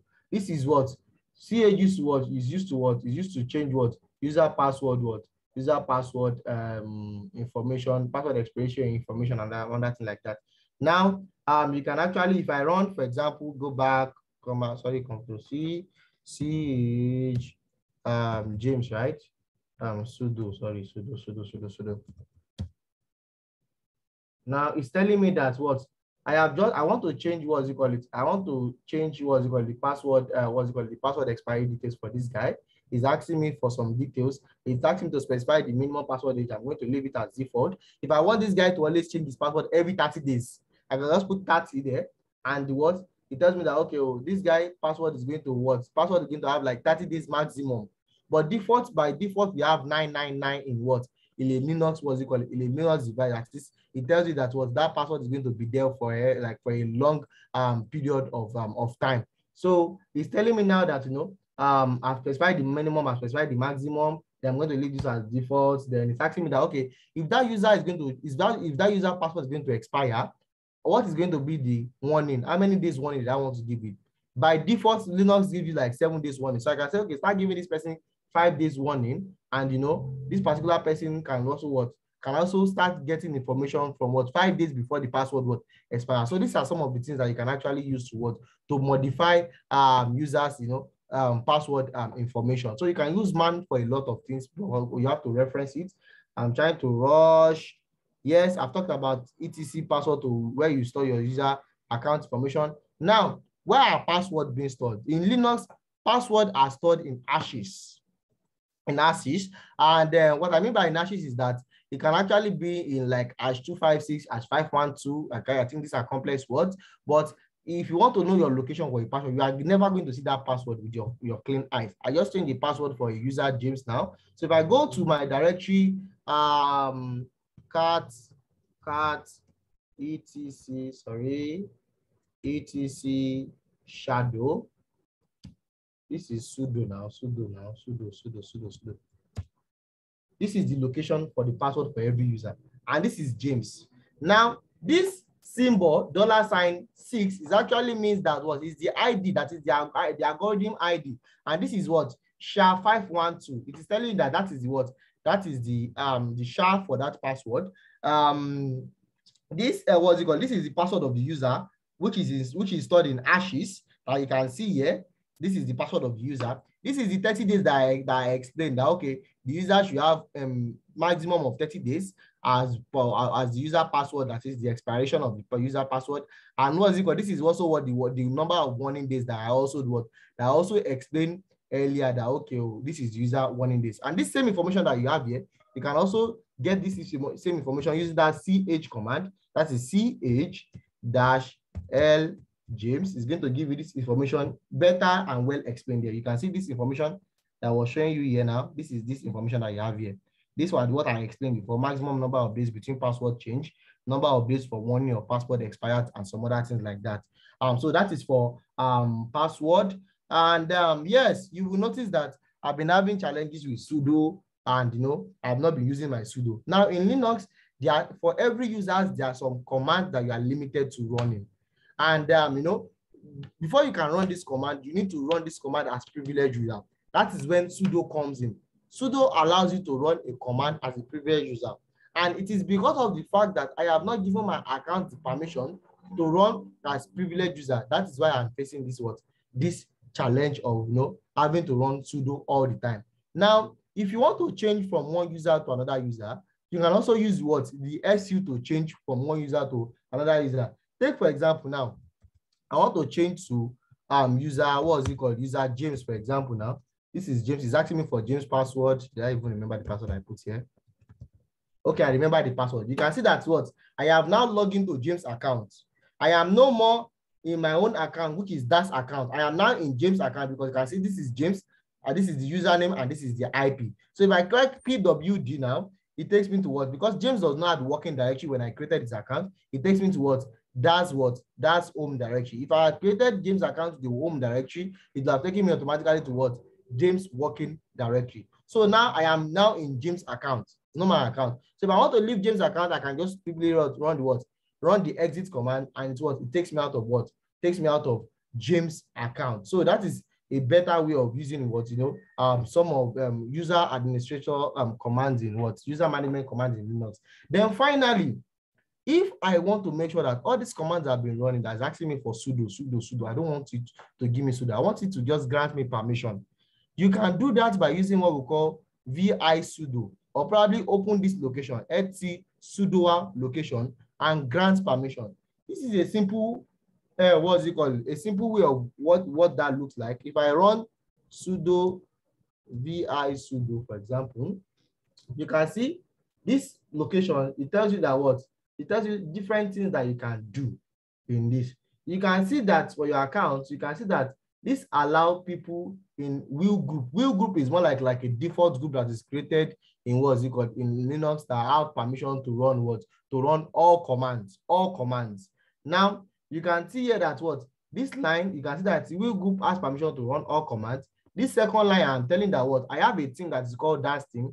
I want daas team to run all commands as sudo without asking for without asking for password. You get me? So these are some of the things that you can do with your vi sudo, and it's also one of your tasks. You can also give you can see here that allow root to run all commands anywhere.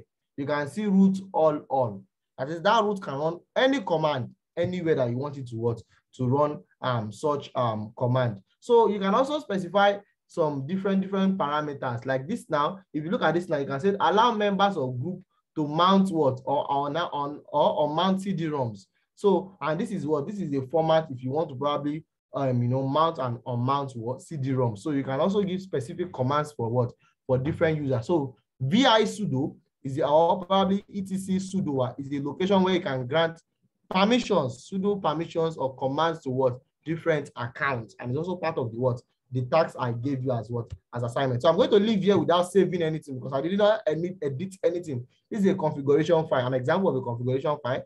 And I'm going to leave here without saving anything because I did not edit. So I'm just going to leave the dashboard, the interface. You see, what did it show me? Sudo what? Unchanged, because I didn't do anything. Now, another slide is what we call the Linux process. Linux processes are just, let me say, for every command that you run, or probably what you are doing, you are basically running a process. Hello, Nurudeen. Yes, I think we'd have to, you can just round up in like yes, this is just minutes. like, this is just like last 2 slides. Thank you. Right.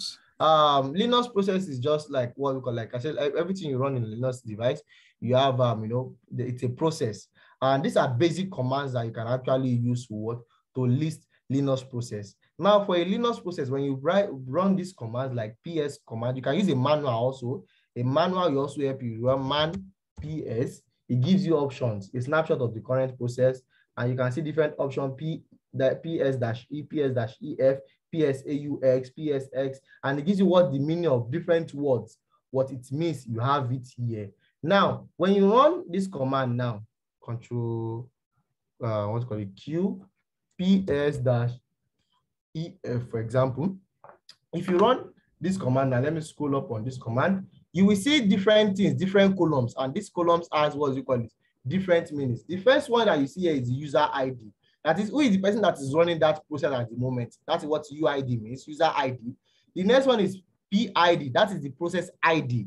It gives you the process ID. You can see different process ID. The next one is parent process ID, which is what, like, okay, what's the parent process? Because there's some process that, they have like, sub process that has to run under them. If you use this command like ps3, for example, I don't have it here, okay. You can actually use like ps3. It shows you like in such a format that you want it to show you. Okay, yeah, forest, that is ps-e-forest. Just a minute. ps-e-forest. You can see that, look at this process. This is SSHG. This is the parent process. This parent process has what you call it, a child process that are running. This is an example of what? An example of what? Processes that has what? Child process and parent process. So this is going to be an example of what I want to show you. Now let me go back to my screen also. I was explaining something to you here. And C is just what? The CPU utilization in percentage. S time means the start time of that process. T means the terminal line number. T is the time, that is the time that process has actually take to run for some time. And then CMD is just the command that you actually run for that process to what? To initialize. That is what this means. And in Linux also, like I told you Control C is just what? It's just to kill any process. So if you're running Control C, you think you are copying, you're not copying anything, you're killing a process. You can run commands in foreground and background.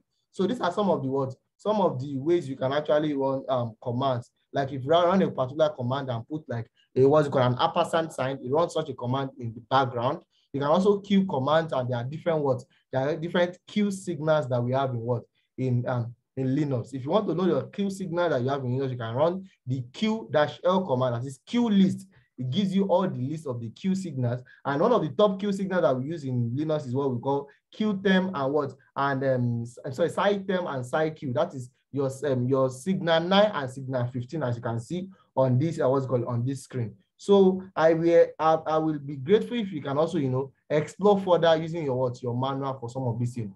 Finally, software management in Linux. I know it's a lot, you may have been tired, but it's not easy. Now, for software management in Linux, we have what we call a package manager, and we have a package type. A package manager basically is just, or what we have like Yum, for example. Yum is the package manager. Yum basically means yellow dog update modifier. That is what modified, sorry, that is what Yum means. APT is just, that we use APT most times for what? Debian distros, like when you have Ubuntu, Linux Mint, like I told you, which are different flavors of Linux. Use APT, which is advanced packaging tool. And RPM is basically like, well, let me say Yum is what you call it, is a package manager that's based on RPM, and RPM is more like a package itself. I call it packages. So we have RPM distro, and we have what we call the Debian and the Debian distro. So these are some of the commands that you can actually use on a Linux device to run to update, and we use, probably to update or install different packages on your Linux OS. So I think that will be all for now. Thank you so much for your time. Thank you for listening. Let me know if you have any questions. Yeah, I know it's a lot. Yeah, and I'm expecting questions. Yeah, thank you. Okay, can I talk about the assignments? Okay. Let me quickly show assignment. Just a minute. Just a minute. Oh my God.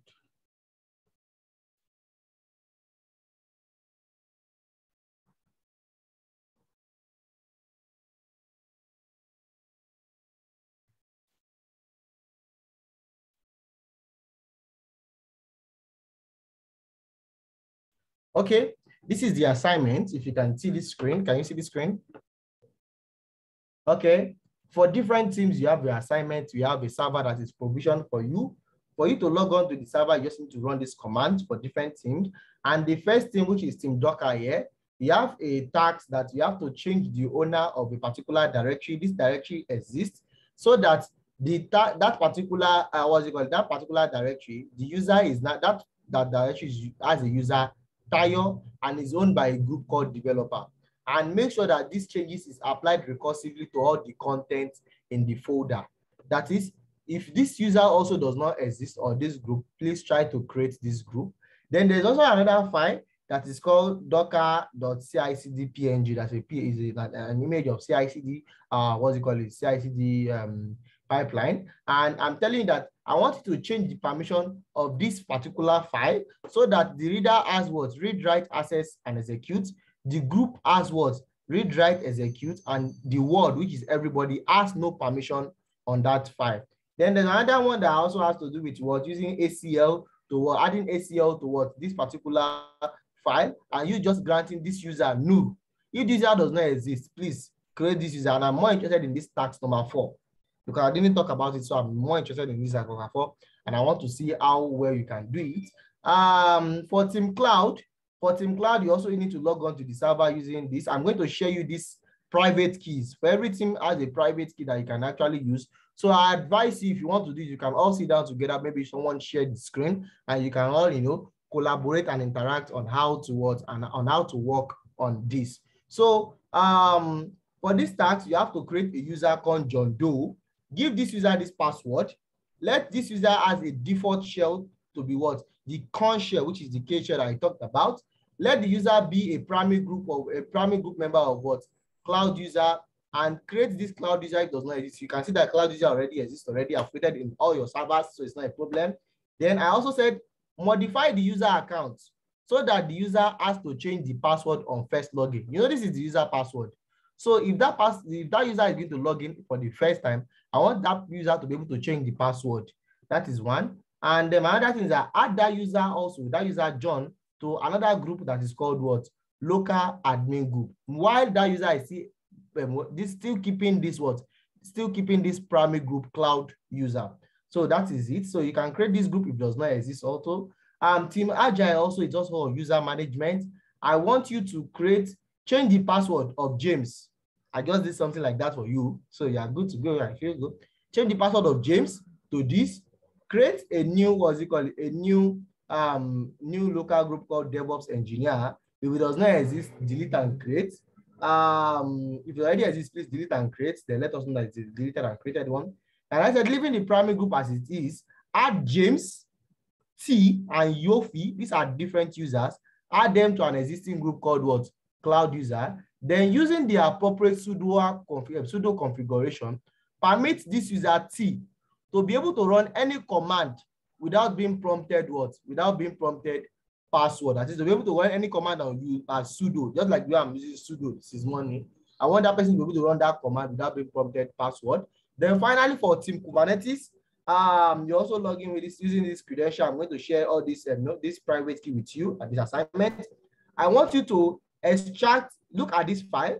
There's a file in this location. I want you to extract any line in that file that has this content, that has this string, this particular string, and write that file, that output to this location. That is one.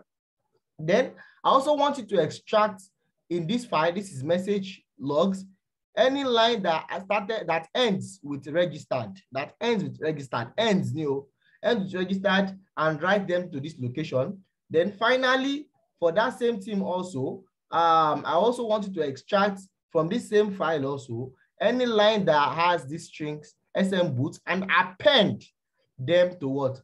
To this file. So if this file does not exist, please create this file. But I'm sure some of these, some of these files exist. So that is just the assignment in brief. Thank you so much. Thank you, everyone.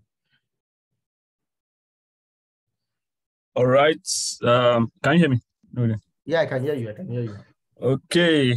Well, someone said that Mr. Nurudeen has literally fried our bread.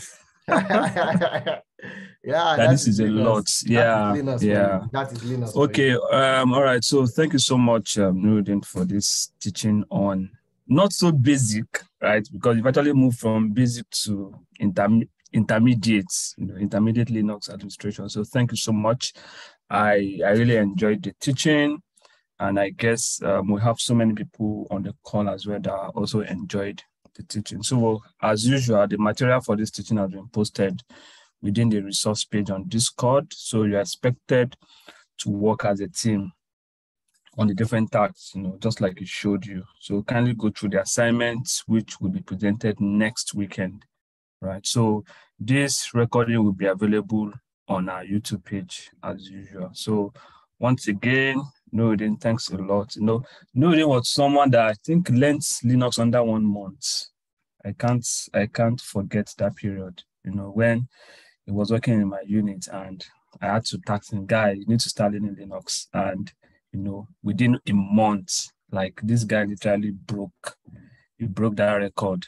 Within 1 month, he learned Linux. And at that point, I was even scared. Like I was afraid that, hello. Yeah, so at that point I was scared. I was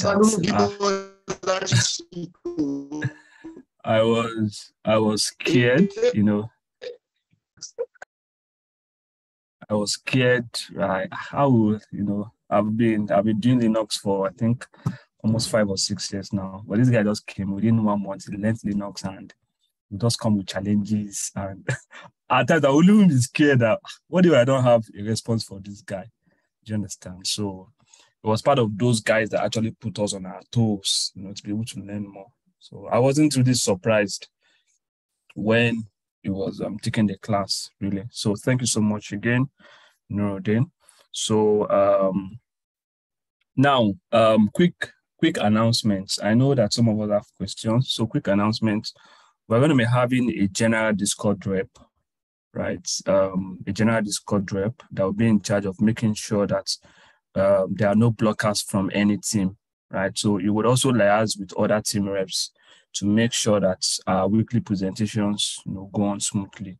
So it's like your voice out there to communicate feedbacks to the founders and the faculty leaders. So if you have any questions or concerns, please, all reps are encouraged to reach out to him. You would also be reaching out to the team reps as well, just to find out if you have any blockers or people that will not be present in the meeting, right? So they can all reach out to him as well. So his name on Discord is let me see. Sorry, Lawrence, what is your name on Discord again? Love for Top. Yeah, Love for Top. So Love for Top, that's his Discord name on Discord. That's his profile name on Discord. So please, if you have any challenges whatsoever, or if you are not going to be present for a particular presentation or any of our lectures, please kindly reach out to him.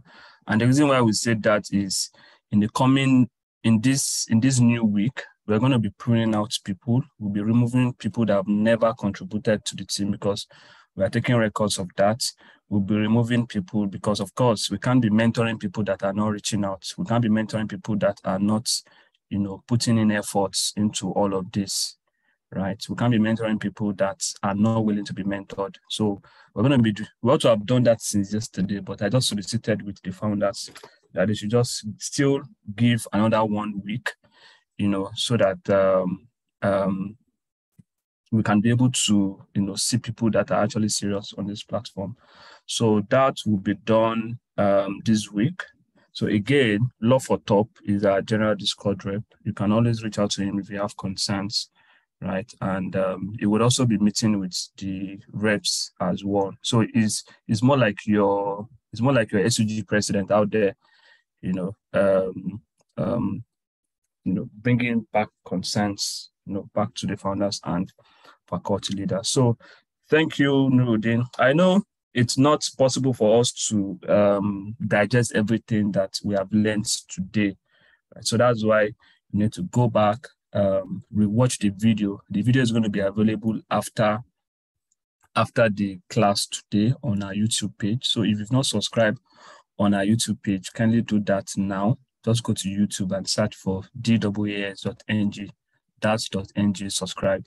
Rewatch the video again, because you notice that when Nurudeen was talking, he talked about practice, and based on his years of practice, that is how he's able to pass the information in a seamless manner. So watch the videos, practice, like always practice, every now and then.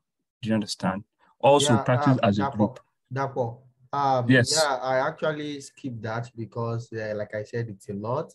And I wanted to share with you a website where you can practice Linux very well, and you become very, very, convenient in the use of Linux.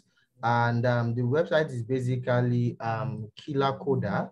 On Killer Coder, if you can see my screen, this is killercoder.com. You have what we call different playgrounds, and you click on Linux by Pavel Pivos. And when you click on Linux by Pavel Pivos, it tells you to log in. I have an account with them because I used the playground for a lot of things before. Once you log in, it gives you different segments in Linux. You see, this is a task on or a lesson on listing of file, a lesson on working on directories, a lesson on copying of files, a lesson on working with users, working with stream, working with logs, PS command. Take, for example, if I click on, let me say I want to click on move or copy files. Now, once I click on it, it gives me a guide on, it tells me start, it explains to me, okay, this is what you do, this is the command that you run, this is what you do, it explains everything to you. So I will advise you that, you can try to use website like this, as it will support you a lot and also help to, assist your, your understanding of it, because Linux is not something you can finish in one day. It's not something that takes just 1-2 days to finish your 2 classes. Your personal development and personal time of studying is also going to go a long way to assist you. So that is what I have to say on that. Thank you, Dapo. All right. Yeah, thanks a lot, Nurudeen. So you can also drop the link on our resource page on Discord. Yes, we'll post it. Please post the links. Yes, we'll post it on the resource group. Then someone is how do we get a group assignment? Yes, I'll also post the assignment on our DevOps resources page as well. Okay. All right. So hello? We'll meet. Hello, Dapo. Yeah, hello? Can go ahead. Yeah, this is Lawrence. Okay, so for the appointment, I don't know, I'm going to celebrate this appointment now. Group rep for all the 4 groups, have you? Yes. So what would be my task? Because I have a group, WhatsApp group for my team, where Team Docker, where we meet and discuss on solutions, assignment, and all that. So is it only on Discord that, or they will reach out to me? How do I know when they want to meet? I'll communicate that to you. I'll communicate that to you. Yeah. Sorry that this is just coming on a short basis. That's number 1. Number 2, the VM box that we have, we've already set up a Windows server. Now, do we need to set up a Linux server too after this class? Is it Do we need to set up a Linux server? You are not setting up a Linux server. There's a Linux server that is created for you already. All you just need to do is just to run that command, the SSH command, just to have access to it. So just like the way I did in my first, when I showed you a command prompt, and I use SSH to log into it so that I can run different commands. So this server is already there available for you. All you have to do is just connect to it. How do we run it, the SSH? Sorry. So do you have, do you have PuTTY? Yes. Do you have PuTTY on your terminal? Good. So once Nurudeen sends that file, right, for your team, just copy that SSH-i command. Just copy it and then slam it on PuTTY, and that is all. You understand? You connect to that server. Okay. Lawrence, Nurudeen, can you do something? Within your back. Yeah, I want to actually show them a better way. It's like a way to log on to it. Okay, let me show them. Yeah, because you would have to get the PEM key. So is that PEM key? I need to be on the same directory where you have that PEM key to log in. So Nurudeen can just show them an example or like a brief demo on how to log in.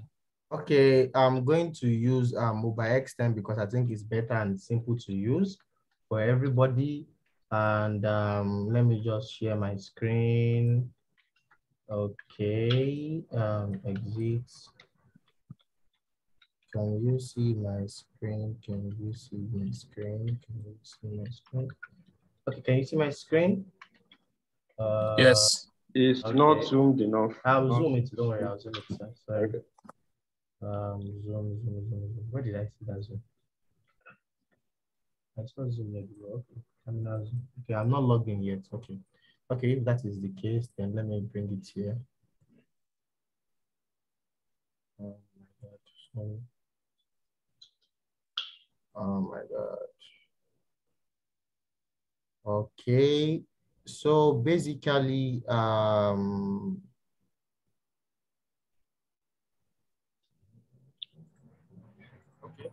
so if you can see this screen now, you have once you download Mobile X10, anybody can download Mobile X10, but I will advise you that you work as a group, because you working as a group is going to be a long way.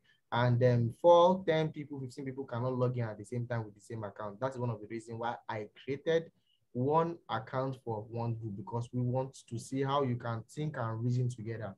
And on your presentation day, I'm going to pick anybody in the group and ask anybody questions. We have an attendance of people that are attending the session today. So I believe that if you work with your group, you should be able to answer a question on how you're able to execute one of the tasks that you have been given. So you click on session here. Once you click on session here, you have SSH, which is the protocol that you want to use. Once you click on SSH, it tells you to what? Put in the remote host for that particular the particular file that you are given to use. Now, if you want to click on the remote host, now let me download the file that I just sent to you now. Just a minute, trying to download the file. Did not start. So many names that is not responded to. You say what? Okay, not you, sir. Okay.